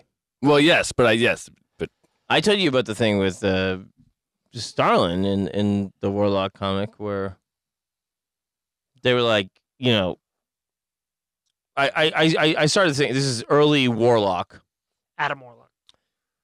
And they go, at the beginning of the issue, it was like, dedicated to Steve Ditko, who always showed us like what was up, or that was like the gist of it. Adam Warlock goes into this thing where he's like, his mind is controlled, because he's captive in this thing, whatever. And if people are trying to put some like huge, sort of lie to him in his mind, but he views them as clowns. Yeah. And they're all clowns that are like made to look like guys editors. Like Stan Lee and Roy Thomas and those guys and stuff. And I was going like, man, this is like super inflammatory. It's Marvel Comics, and the guy's like just calling them out. He's not making any mistake about how they look. It's like Jim Shooter. Yeah. But once I saw dedicated to Steve Ditko, I was like, oh, here he goes. Yep, he's on one. Yeah. Funky Flashman and House Roy lived off an inheritance, and when Funky's allowances started dwindling, he looks at Scott Free as a new income source. Jesus. Mr. Lasted the longest of all the Force World titles. Wow. I think Mr. Terrific is in the new James Gunn stuff. Let's see. Eventually, the new Genesis and Apocalypse War would get canceled, and never saw it. It wasn't resolved at any time soon. But he did try and get the rights to the Planet of the Apes comics, but Marvel got it instead. And he asked Kirby to make up a similarly themed series, even though he hadn't seen any of the movies. But he knew the movie's rough outline, and he already made that story called, what was it, The Last Enemy, years and years ago, about a guy who came back to Earth, and the animals were ruling the planet and at war with each other.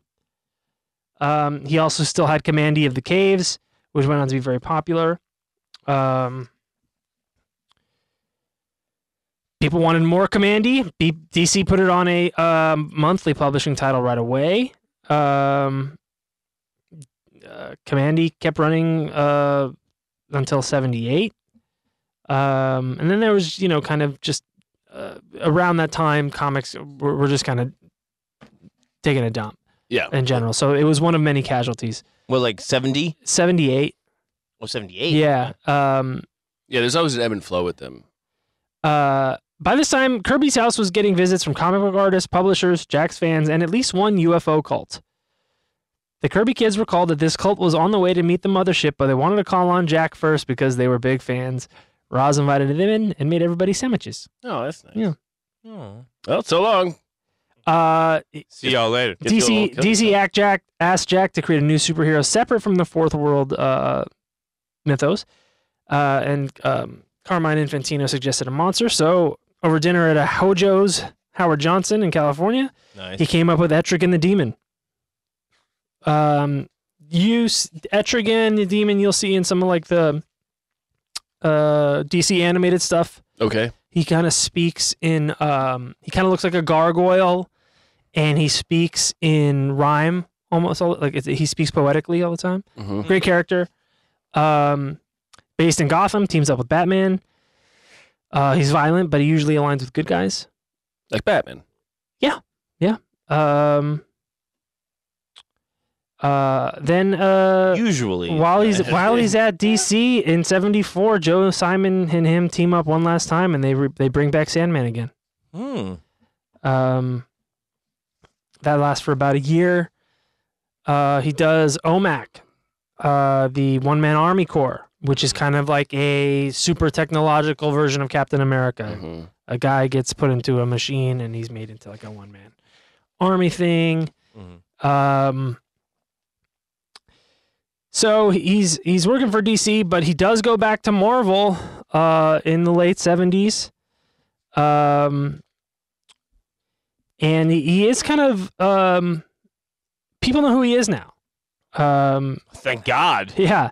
He stars on he guest stars on an episode of Starsky and Hutch. Damn. Wow. Okay. So like regular, Yeah. sitcom. Yeah.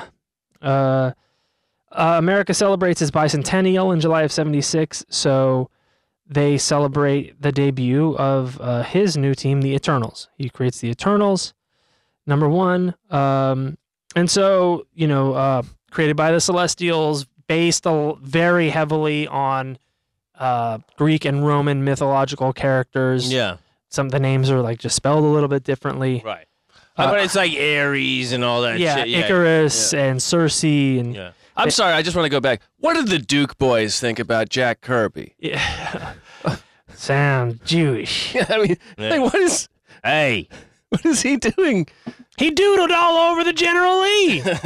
Get him! There's a fly over a river. He put the Kirby crackle on the Dixie. The hell? Look at that cosmic furor. 1976, Marvel publishes Kirby's adaptation of 2001: A Space Odyssey. Yes. We heard about this on the Liefeld That's podcast, right. of course. Based on the Kubrick film and Arthur C. Clarke film / novel. That was part of the deal of moving to Marvel, is that they promised that he could do that. Oh, wow. Crazy. It was published in tabloid size 11x17 as opposed to standard comic book size 6x6x10 and a quarter. It went on to become a 10-issue monthly series that expanded on the concepts presented in the film and the novel. He wrote and penciled the series, and it went on for almost a year. Damn. Then he goes on to create Machine Man. Take a guess. It's a guy who's a machine. Transformers. Then does Devil Dinosaur. Devil Huge. Dinosaur is really big, and I guess it's kind of coming back in a big way now. It's Moon Girl and Devil Dinosaur when it was Moon Boy and Devil Dinosaur. Matt, I think I sent you. Devil Dinosaur is one of the very like when you talk about and like. So this is one that I don't know anything about, and I do hear Rob Liefeld bring it up a lot on the podcast. The And- art's incredible. Like that, when I see the art from Devil Dinosaur, which we'll pull up, like that's where it's like, oh, this is like Sukalski or Dali. Like this is really? print-worthy work. It's super impressionistic and and psychedelic. It's a real the evolution of his style. Yeah, when you go and you look at the original Captain America, and then you go like, dude, when did you take acid? Yeah, Yeah. And look what he's doing with the cosmic Kirby. Yeah, the crackles everywhere. The crackle, There's eyes everywhere. You know, Ditko. I mean, when Ditko would do Doctor Strange, you see a lot of that. Yes, yeah. You see a lot of. You can't not. You can't separate the two. This, I mean, that is art gallery worthy. And I think I don't, I might be talking about it out of my ass here, but that color scheme on the character there is something out of some sort of Aztecian. I mean, I feel again back to the Mesoamerican. Yes, yeah. Yeah, he was really, really influenced by this. It reminds me a lot of there was a documentary that came out on Netflix a while ago. It was produced by Leonardo DiCaprio because Leo actually had some interaction with this guy as a youth, Sokolsky. yeah, you showed me the doc. Yeah, and I have a couple of his books, and like this guy's art is like it was lost because of the war. Most of it, a lot of it was destroyed, but he did have some of his original, and the vision is singular. Unlike anything, like it both just like a thing where like you capture like Greek just and Mesoamerican and Native American, and then space, and like it's both horrifying and beautiful at the same time. A real world that like you can inhabit, and you go like, it's unlike anything you've ever seen. Right, but also it's strangely familiar. Yes, uncanny, right? It's that Play-Doh 4 or 5 different types squeezed down into the. And you're like, it's so horrifying, but so strangely familiar. Yeah. There's a great, I'm gonna butcher the quote, but in it, basically the story of Sokolsky, the guy was lost to history, and then the guy was looking him up, and he finds out that he's fucking just living in Granada Hills. So he just takes a fucking VHS camcorder and starts interviewing the guy, and the guy pulls out all of his original manuscripts and stuff, and he sells it. He's like, after all this, I find myself living in a cultural Siberia. Yeah. Of Los Angeles, and it was just like the fucking pain and anguish on this guy's face. But yeah, Struggle is the documentary. Struggle is also the name of the book. Worthy of a profile on its own, but I mean, go watch the documentary. Yeah. The art is, but it's just another one of those amalgam styles that is so singular on its own. It's the work of, and also fascinating as a tiny trivia aside that. It comes from Leo's dad being an underground comics guy. Yep. Oh, okay. Along with like the R. Crumbs of the day. Yeah. Exactly. And That's that's how he him. knew about him. And so then Leo finances the doc, I guess. But in the case of this, like in what you just showed with the Devil Dinosaur thing, which I think Rob said like maybe became like a cartoon or something. Devil Dinosaur, like it had like its own life, and he was like. He's like, dude, he's always saying Kirby, man. He's like, Devil Dinosaur lasted far after, he created it. And I don't know how because I'm not aware of it. Yeah. But that, illustration you just had shown was, that is spectacular. And it really is like, you can see, you can see so much Starlin and again, psychedelia. that thing of like you go like, do we need narration? Yeah. Just not that really. picture- that Do picture- I need a caption on the Mona Lisa Right. or on Right. or on the Scream Right. Yeah. or on like Also, on both of those, the captions are "Who farted." I was just thinking. I thought the exact same Oh. thing. Yeah. and then on American Gothic it's I'm with stupid. Yeah. Right. And then someone saying, "I Pointing farted." at the broad. Let's see. Okay, now check this out. Okay. This one really cooked my noodle. Check you out one time Yeah. like this here. In 1978, he's hired by film producer Barry Geller to produce a concept art for a film adaptation of the sci-fi fantasy novel The Lord of Light. Star Wars had convinced Geller that sci-fi epics could have big paydays, so he put together a team that included Kirby, Dungeons and Dragons creator Gary Gygax, author Ray Bradbury. Familiar with Ray Bradbury? Mhm. I like his science fiction tales. Are you familiar with his science fiction tales? Yes. The Illustrated Man, or Yes, Fahrenheit yes. 451. Mm. And makeup artist John Chambers. So I like his illustrated man. have you read it? No, Oh, it's a guy John with a Chambers. bunch of tattoos. Oh, I know that one. I was Don't talking about. ask him I about was the saying tattoos. John Chambers was because he's a Uh, makeup artist. His concept art was supposed to serve as the basis for the movie sets and as a first look at a theme park that Geller wanted to build in Colorado. Neither the film or the park ever came into being. One of Geller's partners and some Colorado politicians went to prison on embezzlement charges when they got caught making shady land deals. Still, Chambers had some friends who wanted to make use of the project's materials, including Kirby's artwork. Chambers also did contract work for the CIA, makeup artist John Chambers, creating disguises for undercover operatives. Oh my God.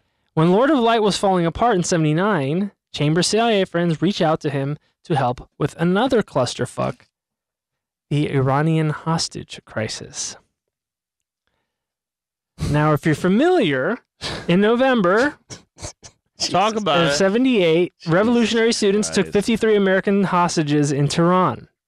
6 diplomats were able to escape but had to hide out with British and Canadian ambassadors.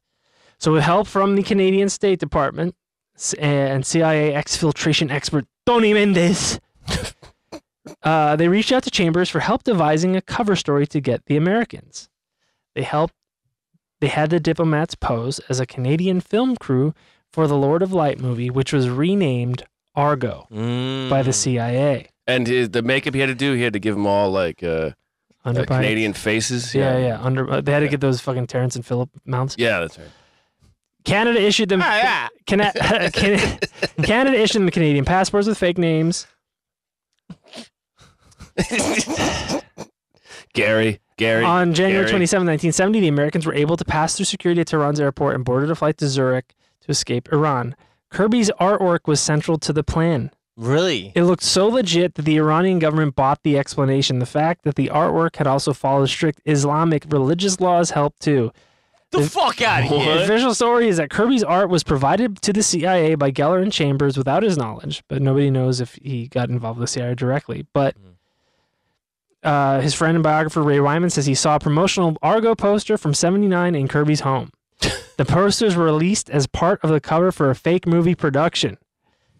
And Wyman also said that Kirby told him he had some admirers in the CIA. This wasn't publicly disclosed until 1977, and of course this was made famous in the 2012 movie Argo. No shit. So all of his art that he had done for this was used to get these fucking kids out of That's good art. Iran. And I bet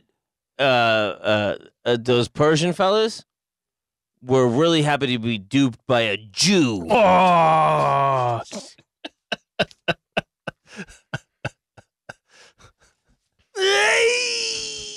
A foiled again by the great devil.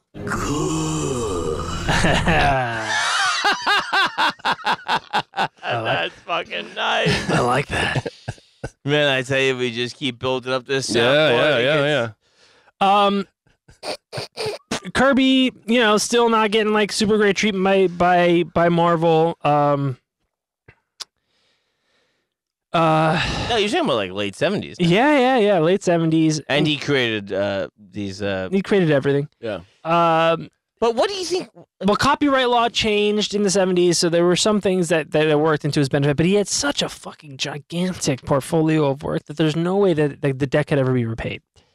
And the just money wasn't just as good, so he went over to he worked for Hanna-Barbera. did their Fantastic Four series, got a better pay, good relationship with animation colleagues, especially the younger artists there who grew up reading his shit. Damn. Did work on the new Fantastic Four animated series in '78. Stan Lee was also writing the scripts for the series. And apparently they had a pretty good relationship at that time. This was one thing that made the Fantastic Four animated series at the time unique was that they didn't have the Human Torch. Because the Human Torch, the rights were tied up in With Timely? No, they were actually tied up with a TV pilot movie that Universal Studios wanted to develop. And like, there's also rumor like I remember hearing about what would you say? The apocryphal story is that like, they didn't want kids setting themselves on fire. Right. But it was just that the rights were tied up. And so instead of the Human Torch, Jack Kirby created Herbie, the robot. Yes. Humanoid experimental robot, B-type, integrated electronics. Herbie the robot is in the poster for the new Fantastic Four movie. That's true. He also did artwork for an adaptation of Disney's movie The Black Hole and a syndicated comic strip for Walt Disney's Treasury of Classic Tales. He made an uncredited cameo in the Incredible Hulk TV series with Lou Ferrigno. He was thrown through a window. He's in season 2, episode No Escape. Air date March 30th, 1979. In the hospital scene, you see Kirby playing a police sketch artist who's working off a witness's description, drawing a picture of the man he says saved his life. Instead of a police sketch artist making a drawing that resembles the live-action Hulk, he makes the Hulk as he appeared in the original comics. That's very nice. Good touch. No Kirby Crackle, but drawn a cool original Hulk. It's pretty tight. And he's naked, right? Oh, yeah, except for just right around that. Big gamma balls. Oh, God. When they shrink, because I don't know. Because of the gamma. Yeah. Good question. In the 80s, he and Roz are making appearances at comic conventions, making friends with new faces in the industry. I mean, the fucking guy is the industry. Yeah. Yeah, but still, like, just because of the way the copyright law was for the bulk of his career and his, as we talked about in part 1, his kind of, hey, if you do good work for the boss will take care of you kind of mindset. That's the thing we really have to come to here.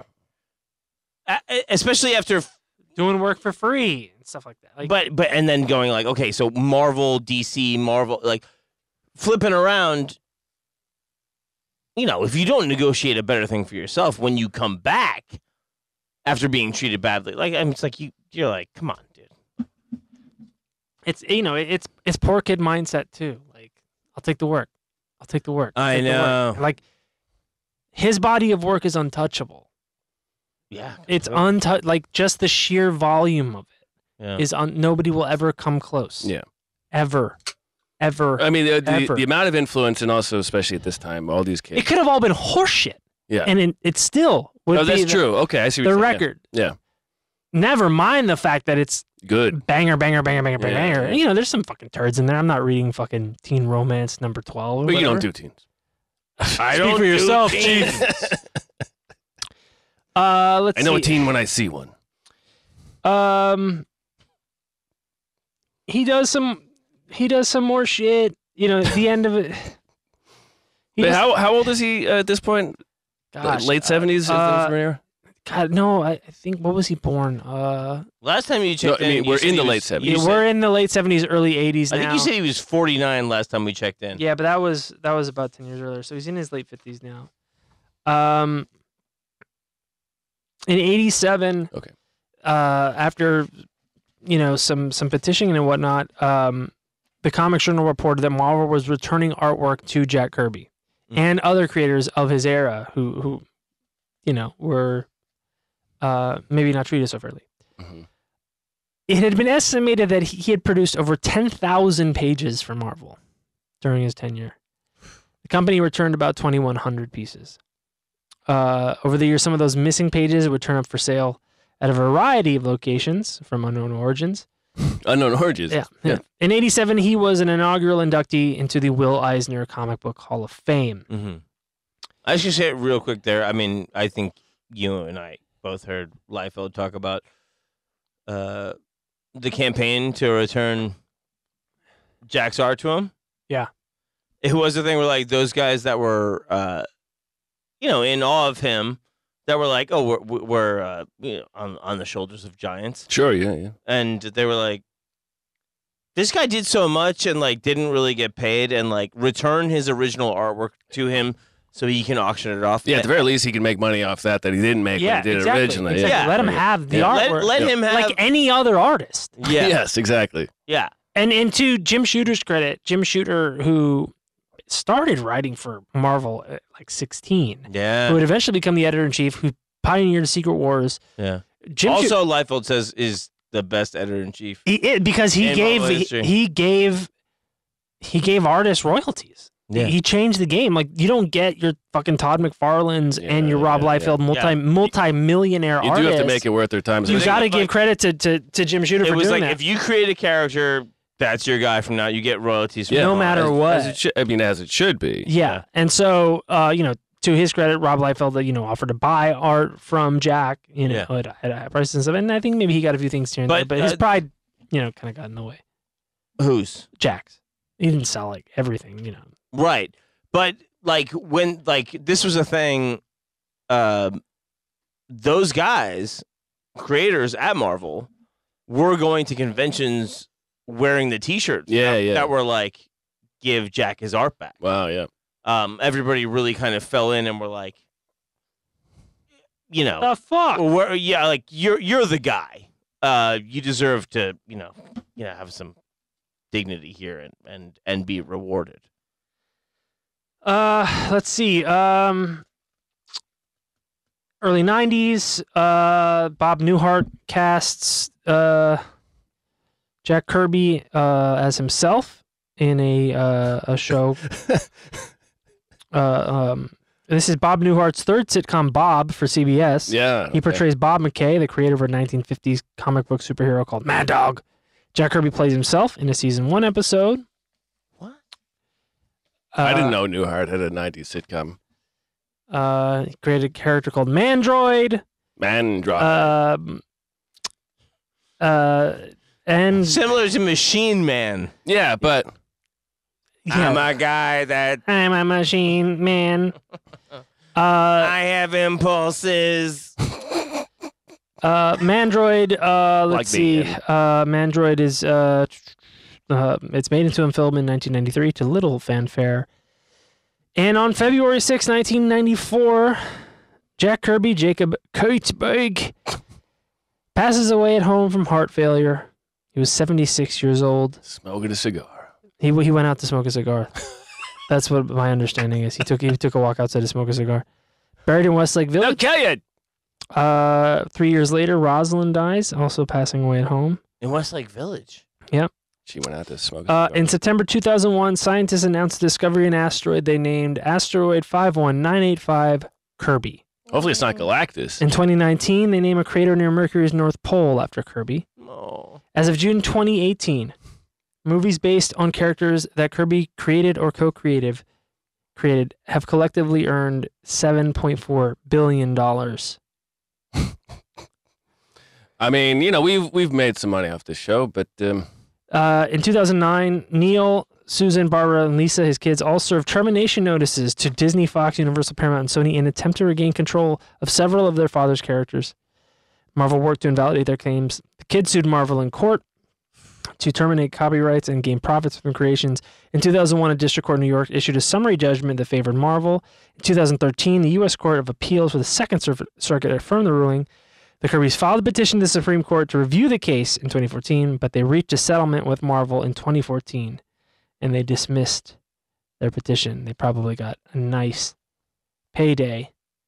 I fucking hope so, man. And now I'm going to give you a reading of all the drop the bomb characters that Jack Kirby, Jacob Kurtzfeld, is responsible for.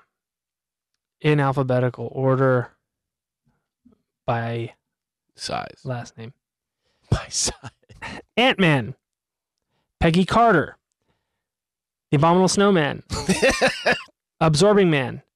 Actor, Agenar, Aegon, Ajax, Annihilus, Ant-Man, Ares, Arishem the Judge, all the Asgardians, Athena, Atlas, Atuma, the Avengers, Awesome Android, Balder the Brave, Bucky Barnes, Bast, Batroc the Leaper, Beast, Becca, Bernadette, Big Barda, Black Bolt, Black Panther, Black Racer, Blastar, The Blob, Boar, Boy Commandos, Brotherhood of Mutants, Bucky, Captain 3D, Captain America, Sharon Carter, Celestials, Challengers of the Unknown, Izzy Cohen, Crazy Quilt, Crusaders, Crusher, Crystal, Cyclops, Sidorak, Debari, the Daily Bugle, Margot Damien, The Danger Room, Randall Darby, Darkseid, Desaad. I think 5 of those are bands.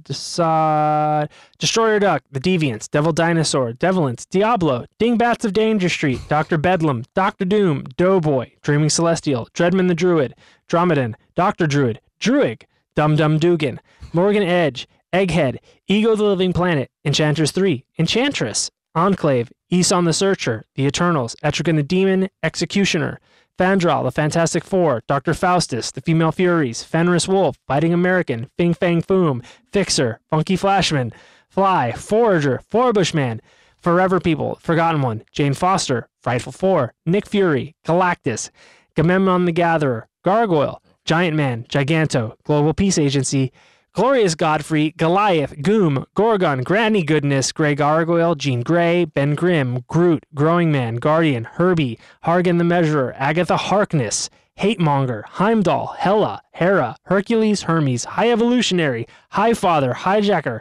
Hippolyta, Hogan, the Hulk, Human Cannibal, Human Torch, Iceman, Icarus, Immortus, Impossible Man, Infinity Man, The Inhumans, Intergang, Invisible Woman, Iron Man, It, the Living Colossus, Edwin Jarvis, Jemiah the Analyzer, Gabe Jones, Rick Jones, Eric Good guy. Eric Jostin, Juggernaut, Junior Juniper, Kazar, Kala, Kamandi, Kang the Conqueror, Kantos, Carcass, Karnak, Kingo Sunan, Clarion the Witchboy, Claw, Cobra, Krang, Kree, Crow, Lashina, LaFay, Life Model Decoy, the concept, Lockjaw, Light Ray, Loki, Lucifer, Willie Lumpkin, Machine Man, The Mad Thinker, Magneto, Makari, Man Beast, Mangog, Manhunter, Bruno Mannheim, Mantis, Mastermind, Alicia Masters, Sky Master, Maximus, Medusa, Mentalo, Metron, Miracle Man, Mr. Miracle, MODOK, Mole Man, Molecule Man, Monsteroso, Moonboy, Morgan Le Fay, Mr. Scarlet, and Pinky the Whiz Kid, the New Gods, the Newsboy, Legion, Mr. Miracle, and the New Men. List as yet. Move on to the next letters. Oberon, Odin, Olympians, Omak, Oneg the Prober, Orion, Painter, Parademon, Peepers, Pinky Pinkerton, Plunderer, Pluto, Power Broker, Prester John, Psycho Man, Puppet Master, Hank Pym, Maria Pym, Quasimodo, Quicksilver, Radioactive Man, Ransack the Reject, Rawhide Kid, Red Ghost, Red Skull, Reed Richard, Resistance, Franklin Richards, Ringmaster, Ronan the Accuser, Betsy Ross, Betty Ross, Thunderbolt Ross, Red Ryan, Sandman, Happy Sam Sawyer, Scarlet Witch, Sentinels, The Sentry, Cersei, Sergeant Fury and his Howling Commandos, Lady Sif, Silver Surfer, Jasper Sitwell, Skrulls, Sleeper, Space Phantom, Sprite, Steppenwolf, Stompa, Franklin Storm, Stranger, Baron Strucker, Sunny Sumo, Super Adaptoid, The Supreme Intelligence, Surtur, T'Chaka, Tananile, Tefral the Surveyor, Terrible Trio, Thena, Thor, Toad, Trapster, Bolivar Trask, Tricephalus, Triton, Tumbler, Dan Turpin, Two Gun Kid, Tyr, Uatu the Watcher, Ulik, Unicorn, Unis the Untouchable, Valken, Vanisher, Vermin Vundaba, Vision from Timely Comics, Volstagg, Adam Warlock, Warriors 3, Wasp, Watcher, Whirlwind, Wyatt Wingfoot, Wizard, Wonderman, Wong Chu, Warren Worthington III, aka Archangel, Wrecker, X-Men, Professor X, Zemu, the Yancey Street Gang, Emir, Young Allies, Zabu, Zarin, Zarko, Baron Zemo, Heinrich Zemo, Helmut Zemo, Zeus, Zirin the Tester, Arnim Zola, and Zurus. God damn. Find someone else. You took all the King of Comics. Fucking insane, dude. If you've only watched the movies, you recognize a quarter of those names. Yeah. Yeah. Just from the movies. Yeah. Yeah. If you read comics, you recognize 3/4. Yeah. All that guy. Yeah. But a bunch too. And they're not putting Peter Parker in there. No. But I mean, that's the kind of thing too, where you go like, all right, so if he does, Spider-Man, or with Warlock, I think it's like, I bought the Starling collection of Warlock. Like I was telling you,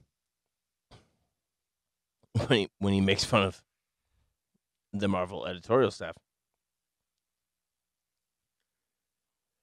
It makes more sense when you find out, like, oh, he took this character from a guy that already had beefs with the Marvel editorial staff. And so, like, the Starlin era of Warlock is from, like, issue 7 and on, which means the original 6 were, Kirby or whatever.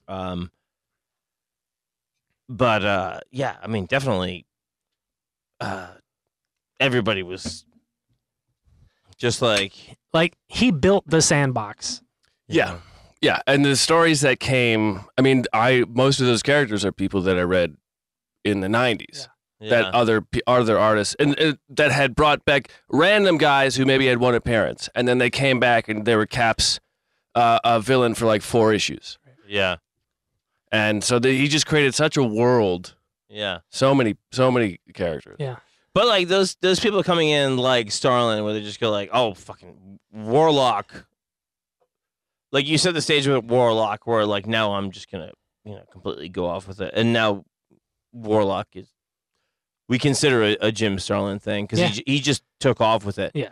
But it's one of those things where you go like, it took somebody dallying with it for a minute, in the same way like we talk about like it was the thing my dad said about the Byrds. He's like, the Byrds heard the Beatles do a little bit of jangly stuff, and they're like, that's all we're gonna do now. We're gonna jangle it up.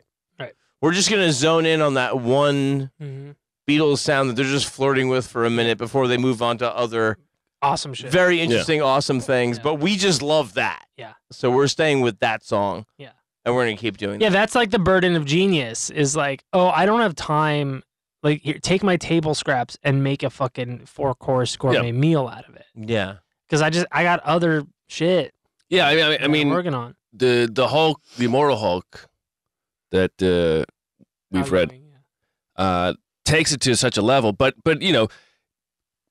he didn't have time. Kirby didn't necessarily have time. He was working on so many things. He didn't have time necessarily to really and who knows flesh out that idea. If he ever would have got there. Yeah. But still. But he set the table with such an interesting character. Yeah. Especially also basing it off of ideas he had from other interesting characters in literary history. And he just gave it such a interesting ethos and idea that someone goes, what if... specific enough to dial in and explore, but broad enough to have room to play. Yeah, to really make it... so the next writer can make it their own. Right. In a way. And it's very much like with Pretty Things.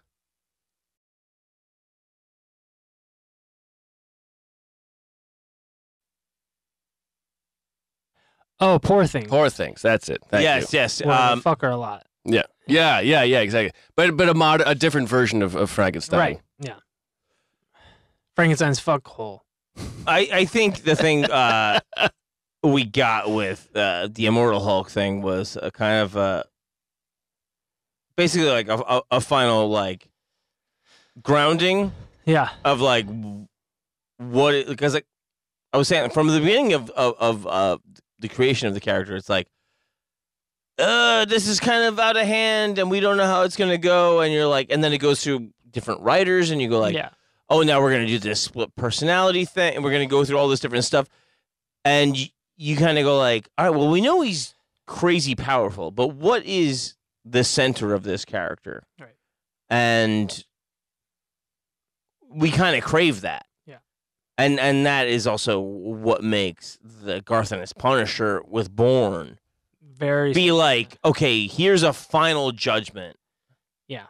On what the character is here for and what they're here to do. And what's the fire inside driving whatever it is they have going for them. And so I was interested like in this when you said that Galactus came in so much later into Fantastic Four, which I didn't. Only 5 years. only 5 I mean, years. Kang came like right. I mean, Kang was number 1, or Kang was issue 3 or something of Fantastic Four. Kang was Avengers 8, I believe.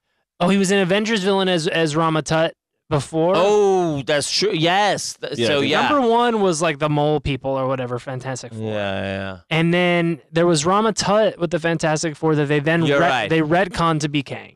They did, yes. But Kang was a very early villain way before Galactus. Yeah. But I guess in that time I look at the earliest, which is their top selling title, which is Spider-Man, and you go like immediately it's like Vulture, Doc Ock, like bam, bam, bam, bam. His rogues gallery is only rivaled by Batman's. Yeah, and Liefeld says it's the better rogues gallery, and it happened in like 8 issues. They all just went bang, bang, bang, bang, bang, and they served as perfect foils.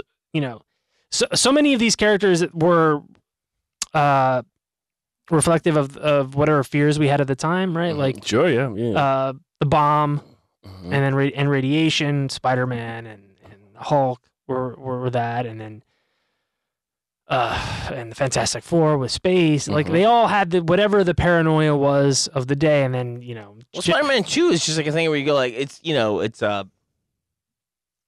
if it's the fucking Scorpion or whatever, you go like it's a basic criminal, but he's souped up. You know what I mean? Yeah. He's still gonna rob a bank or whatever, but it's going to general New York crime paranoia. Yeah. Which is Ever gonna be on the upswing way more than people know in the 60s.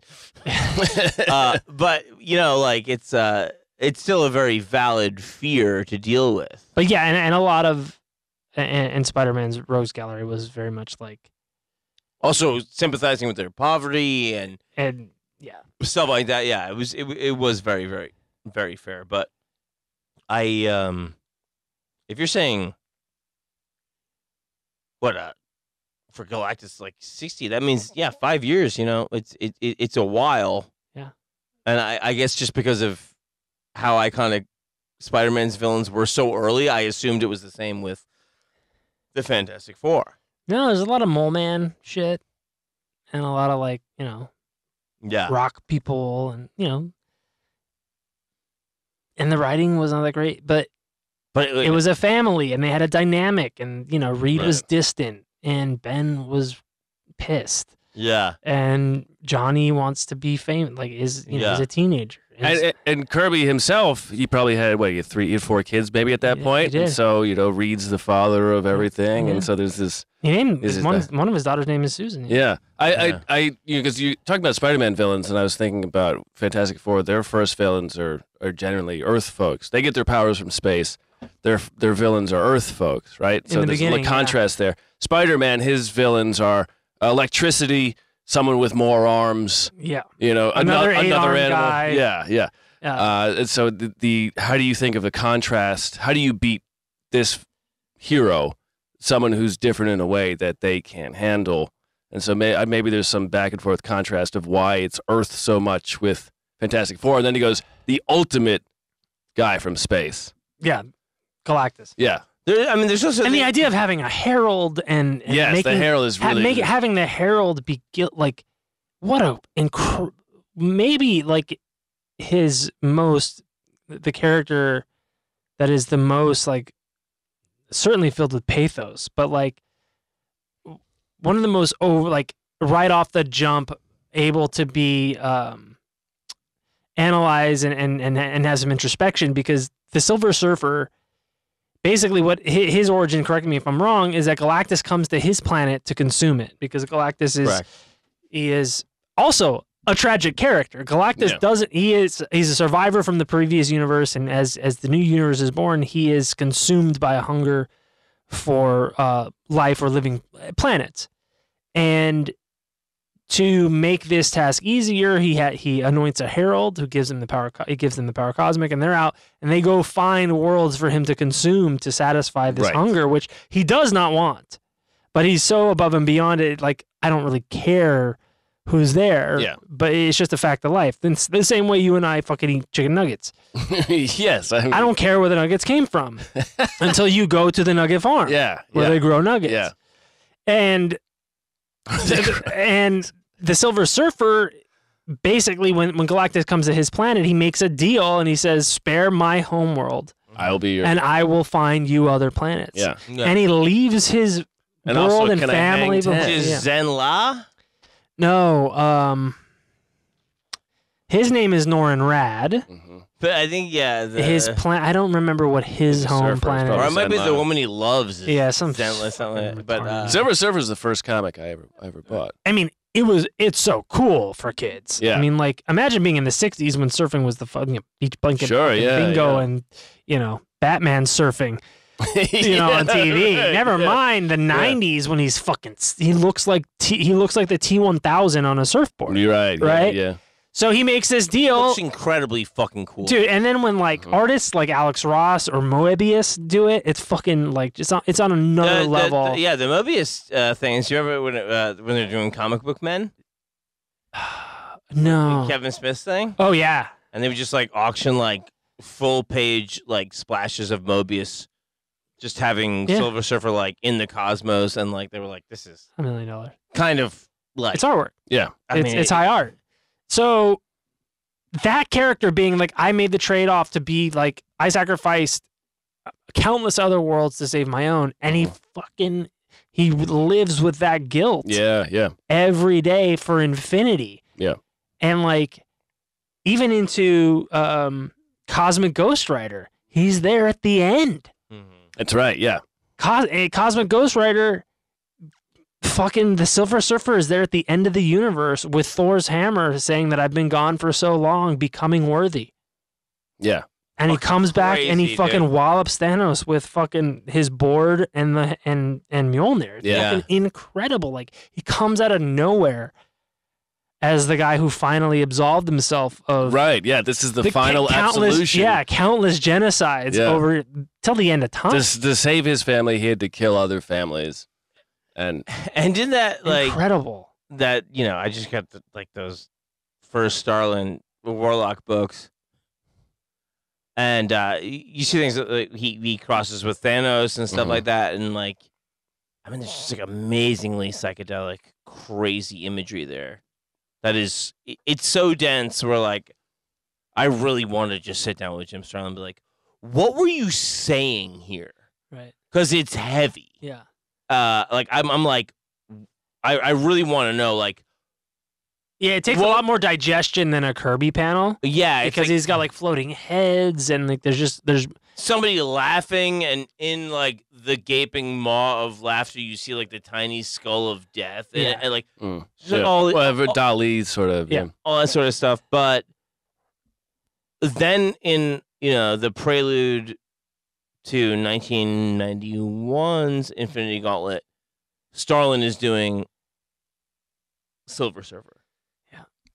So he's just like kind of like fulfilling this promise that he started so long ago with Warlock and Thanos, Mhm. and just how it's like, and Silver Surfer is the one who's sent back as basically the herald for Thanos. yeah, Yeah. They made- unwitting. they made herald. it. They made it Hulk in movies. Infinity War. Yeah. But they just fucking cast the Silver Surfer, and he crash lands, and you're just like, Thanos is coming. Yeah.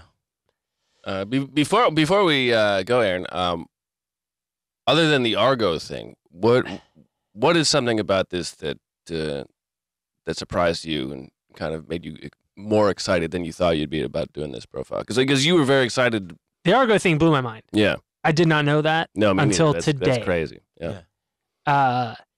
And I love It is fucking amazing. Yeah. Yeah. The 75 pages a month, Yeah. 10 covers a month. Yeah. Of just the sheer like It's like this guy has forgot more comics than you and I have Yeah. ever considered to exist. Right.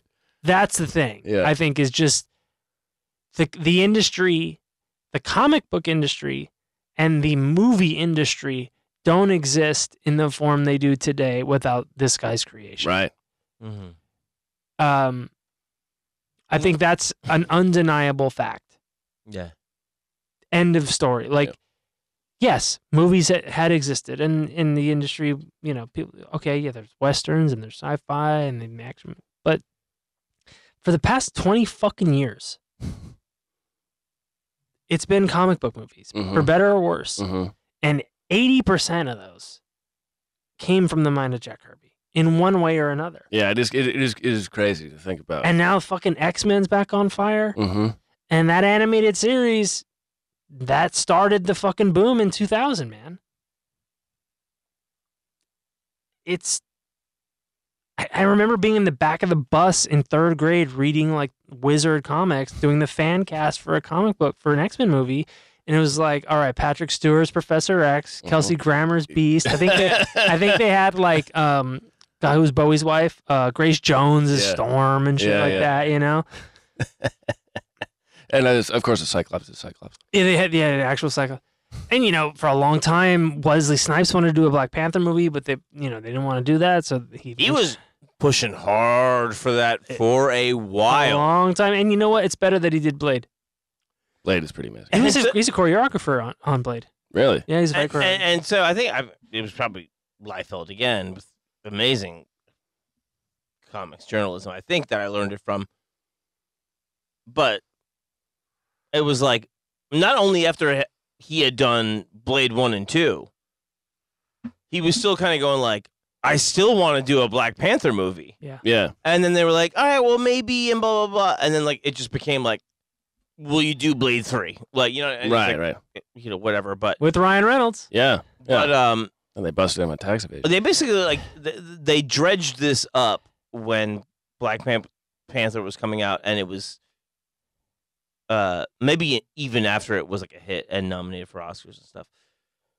But they hit him up and they were like, do you feel like kind of butthurt that like this thing you were trying to get going forever in the 90s is now like a thing and very lauded? And he's like, no. He's like, I'm just happy it happened. That's cool. Yeah, correct response. He probably grew up reading it.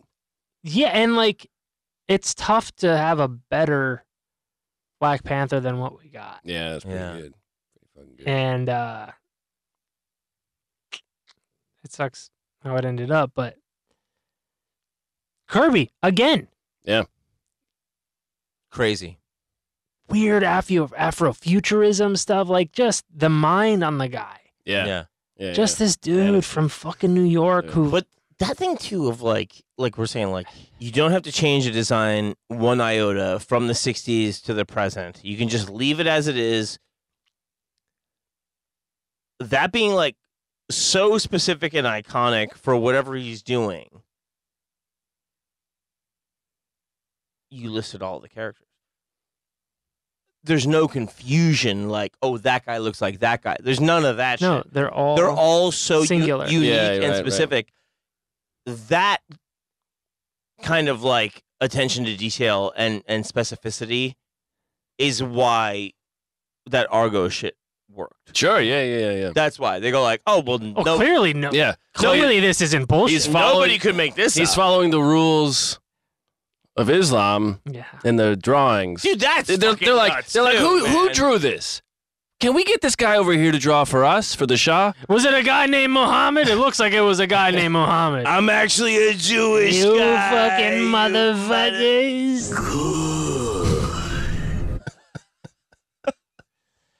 Yeah, I mean, it's just, nobody can hold a candle to the guy. No, I mean, not remotely. No.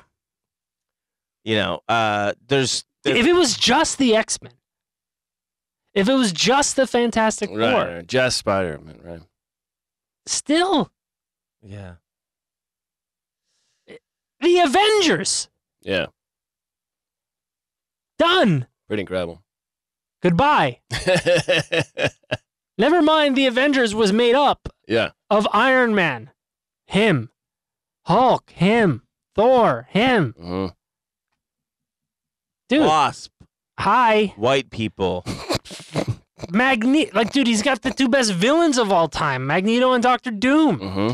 Both, like, tragic figures who have been discriminated against for who they are. Like, dude, what are you going to do? What are you gonna do? What are you gonna do? Go to your local comic book shop on a Wednesday and buy a new comic. Yeah. Honestly, comic shop near me at work. They have those old timely comics, and I'm so tempted to see this early iterations of the Defenders with Human Torch and Namor. You know, I think he did some Defender stuff too. Yeah, and Champions. I didn't even mention Champions and Defenders. Yeah, more teams. Dude, it's fucking endless, man. It's really fucking cool. I love Rob Liefeld, and I think Rob Liefeld's podcast in comics journalism is immaculate. I think he's absolutely a shameless self-promoter, but I think that's fine because he's doing it to let you know that he's got cred, and he'll let you know what his opinion is versus settled fact. Mm-hmm. But he does have an encyclopedic knowledge and a real passion for comics, and it's infectious, and I look forward to it every week, for better or worse. It's incredible, and the thing is like, I put my eyebrow firmly raised when it comes to comics history that he's a character in. Mm-hmm. And even when it's people that are like, he's talking about people that have clearly been his enemies, he handles it with a way where he kind of laughs it off. But he handles those kinds of like controversies of like what was cool, what was popular, the same way he does when it's older comics history and it's more like a Kirby time. And he goes like, the sales don't lie. The fans don't lie. Here's what they were buying. Yeah. Here's the receipts on, what was selling then and what was selling in the 90s. And he'll tell you what's influence or rip off of another thing. And he'll be like, yeah, I did Cable because the Terminator was huge. Yeah. The glowing eye. The fucking metal arm. Yeah. Yeah. Terminator. Yes. Shamelessly. Like, he'll tell you. It's very sweet. Yeah. And, he's not above being criticized in his own works. Like, in the Deadpool movies, they make fun of, like, who created you. It's probably a guy who can't draw feet. Yeah. He couldn't draw feet. Yeah. He parodied his own very famous, horrible Captain America drawing. Yeah. Where Captain America's got this giant, like, awkwardly positioned. It's fucking out of control. And then, like, last year, he did a Sam Wilson Captain America variant with the same dimensions. Nice. It's all fucked up. And, like, okay. Sense of humor. I'll take it. Yeah. But he did really make me understand how, especially with that podcast, how big a deal Kirby is. And I didn't understand how they all learned physical, like, fight drawing from him. Yeah. And, how he just, showed them how to draw bodies, basically. Yeah, as a kid. Faces, dude. As a kid, I had or my brothers did, but I stole it from them. It was how to draw Marvel characters, and that's how I learned to draw. Yeah. Was, stick figure, shape out the muscles. Drawing comics the Marvel way. That's it, yeah. And that is, was it Ditko or Ramita? I think it might have been. It was one of the Ramitas, and he gives credit, and there's Kirby credit in there, I believe. I'm sure there must be. Yeah, no, because everything I drew reminded me of reading old comics. Yeah, because my mom's brothers were comic readers in the 60s. Yeah, and so we have Avengers. One of the Avengers where Kang first shows up, I think. Oh shit! Yeah, fucking amazing. Somewhere it's in an attic somewhere. Yeah, I believe that splooge. Yeah. Sports Illustrated swimsuit or jacking off to this. King. I believe that is Avengers number 8. Yeah, I think it is because there's all the little circles and Kangs in there. I got you. And it's pretty great. So also before that, I think you said it's probably Ramatut and Fantastic Four. Yeah. And even also before Kang, it's still also Mole Man. No, the other Mole Kang Man. iteration. Oh, Immortus? Immortus shows up also before Kang. No. I believe. Yeah, maybe you're right. And then they were all retconned. And they all were retconned to be the same fucking asshole. Which is brilliant.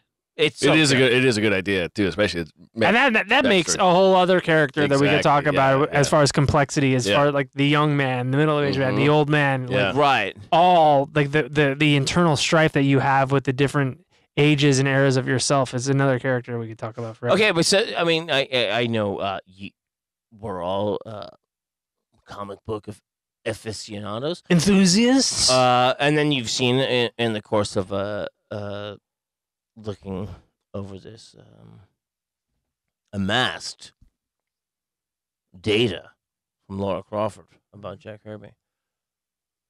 I mean, do you think at the end of the day you go like, why the fuck didn't this guy get paid more? Do you think like he should have stood up for himself more? I mean, do you think like what the fuck is going on? Why isn't this guy really? Do you think he got paid in the end? I think his family did. Yeah, I think his family did at the end. Yeah. I don't think he did not. No, but his family did. Yeah. And there's a few documentaries you can watch, and that's the sad refrain of history is that you're not they'll love me when I'm dead. Yeah. And when Stan was going, it was like he was getting fucked over 3 ways from Tuesday. Take him in, like, what the fuck was going on there? Yeah, his own fucking guy was fucking like. Yeah. It's horrible, and it's it's a sad day when the Disney Corporation is the voice of reason with that. Like, yeah, it was his own handler embezzling money and like, yeah. But Stan always did. I think Stan always did well because he, the squeaky wheel gets the grease. Yeah, and Jack was just I like to work. Yeah, and I'll but for peanuts. That it continues to the point where, the architect of a lot of Endgame, Jim Starlin goes, "I will never work with Marvel Comics again. Marvel Cinematic Universe has been very kind to me. I have no problem with them whatsoever. I'll show up in Endgame." He's like, "But I will never do Marvel Comics again." Yeah, it just shows that you're like, you guys are still fucking up like relationships with creators. They stopped producing entire fucking runs of comics so that the movies would fail. I think it was Fantastic Four and X-Men, yeah. And they just stopped producing them because Fox owned it. Yeah, and they're like, well, we're not gonna give them free advertising, so we'll just stop making these comics. Yeah. No. The fuck is that about? It's this next generation of these guys in charge of shit that don't give a shit about it. It's not about the artistic creation. It's about the bottom line. Can we make a slightly bigger profit the next quarter? Right. These people do not care. Hopefully, but we do have a generation of people like ourselves who are now in our fucking 40s who grew up on suck my dick. I'm not there yet, but John is. Big time, daddy. And these are the guys now that are making the X-Men 97. Right. They're the people, like, they're now in positions to be like, you know what? This was super important to me growing up, and I'm not gonna fuck it up. Right. Yeah. It's true. Yeah. And so far, that is fucking knocking it out of the park. What a sweet love letter. Yeah. Apparently, they're doing the same thing with the Batman animated series. Really? They're doing like Bruce Timm style. Cool. Crazy. Yeah. Like in this, in the same way that it's a love letter to the prior series. It's crazy how gripping it is for adults to watch. It's legitimately the best thing Marvel's done in years. It just is. And it's something they did 25 years ago. I know, but I mean, like, their take on it this time is staying with it, and it's... Go home and watch it tonight. Like, the new one's fire. X-Men 97 on Disney+. Catch it. Catch it. Aaron, this is great. I'm glad you enjoyed it. Matt, did you? Absolutely. Okay, good. Well, let's give high praise to Laura Crawford. Yes. Laura, as always. That was so fantastic job, Laura. Isn't that nice? And let's all give thanks to Jack Kirby.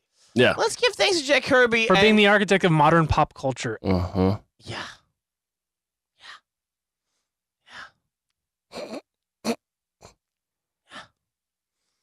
Yeah.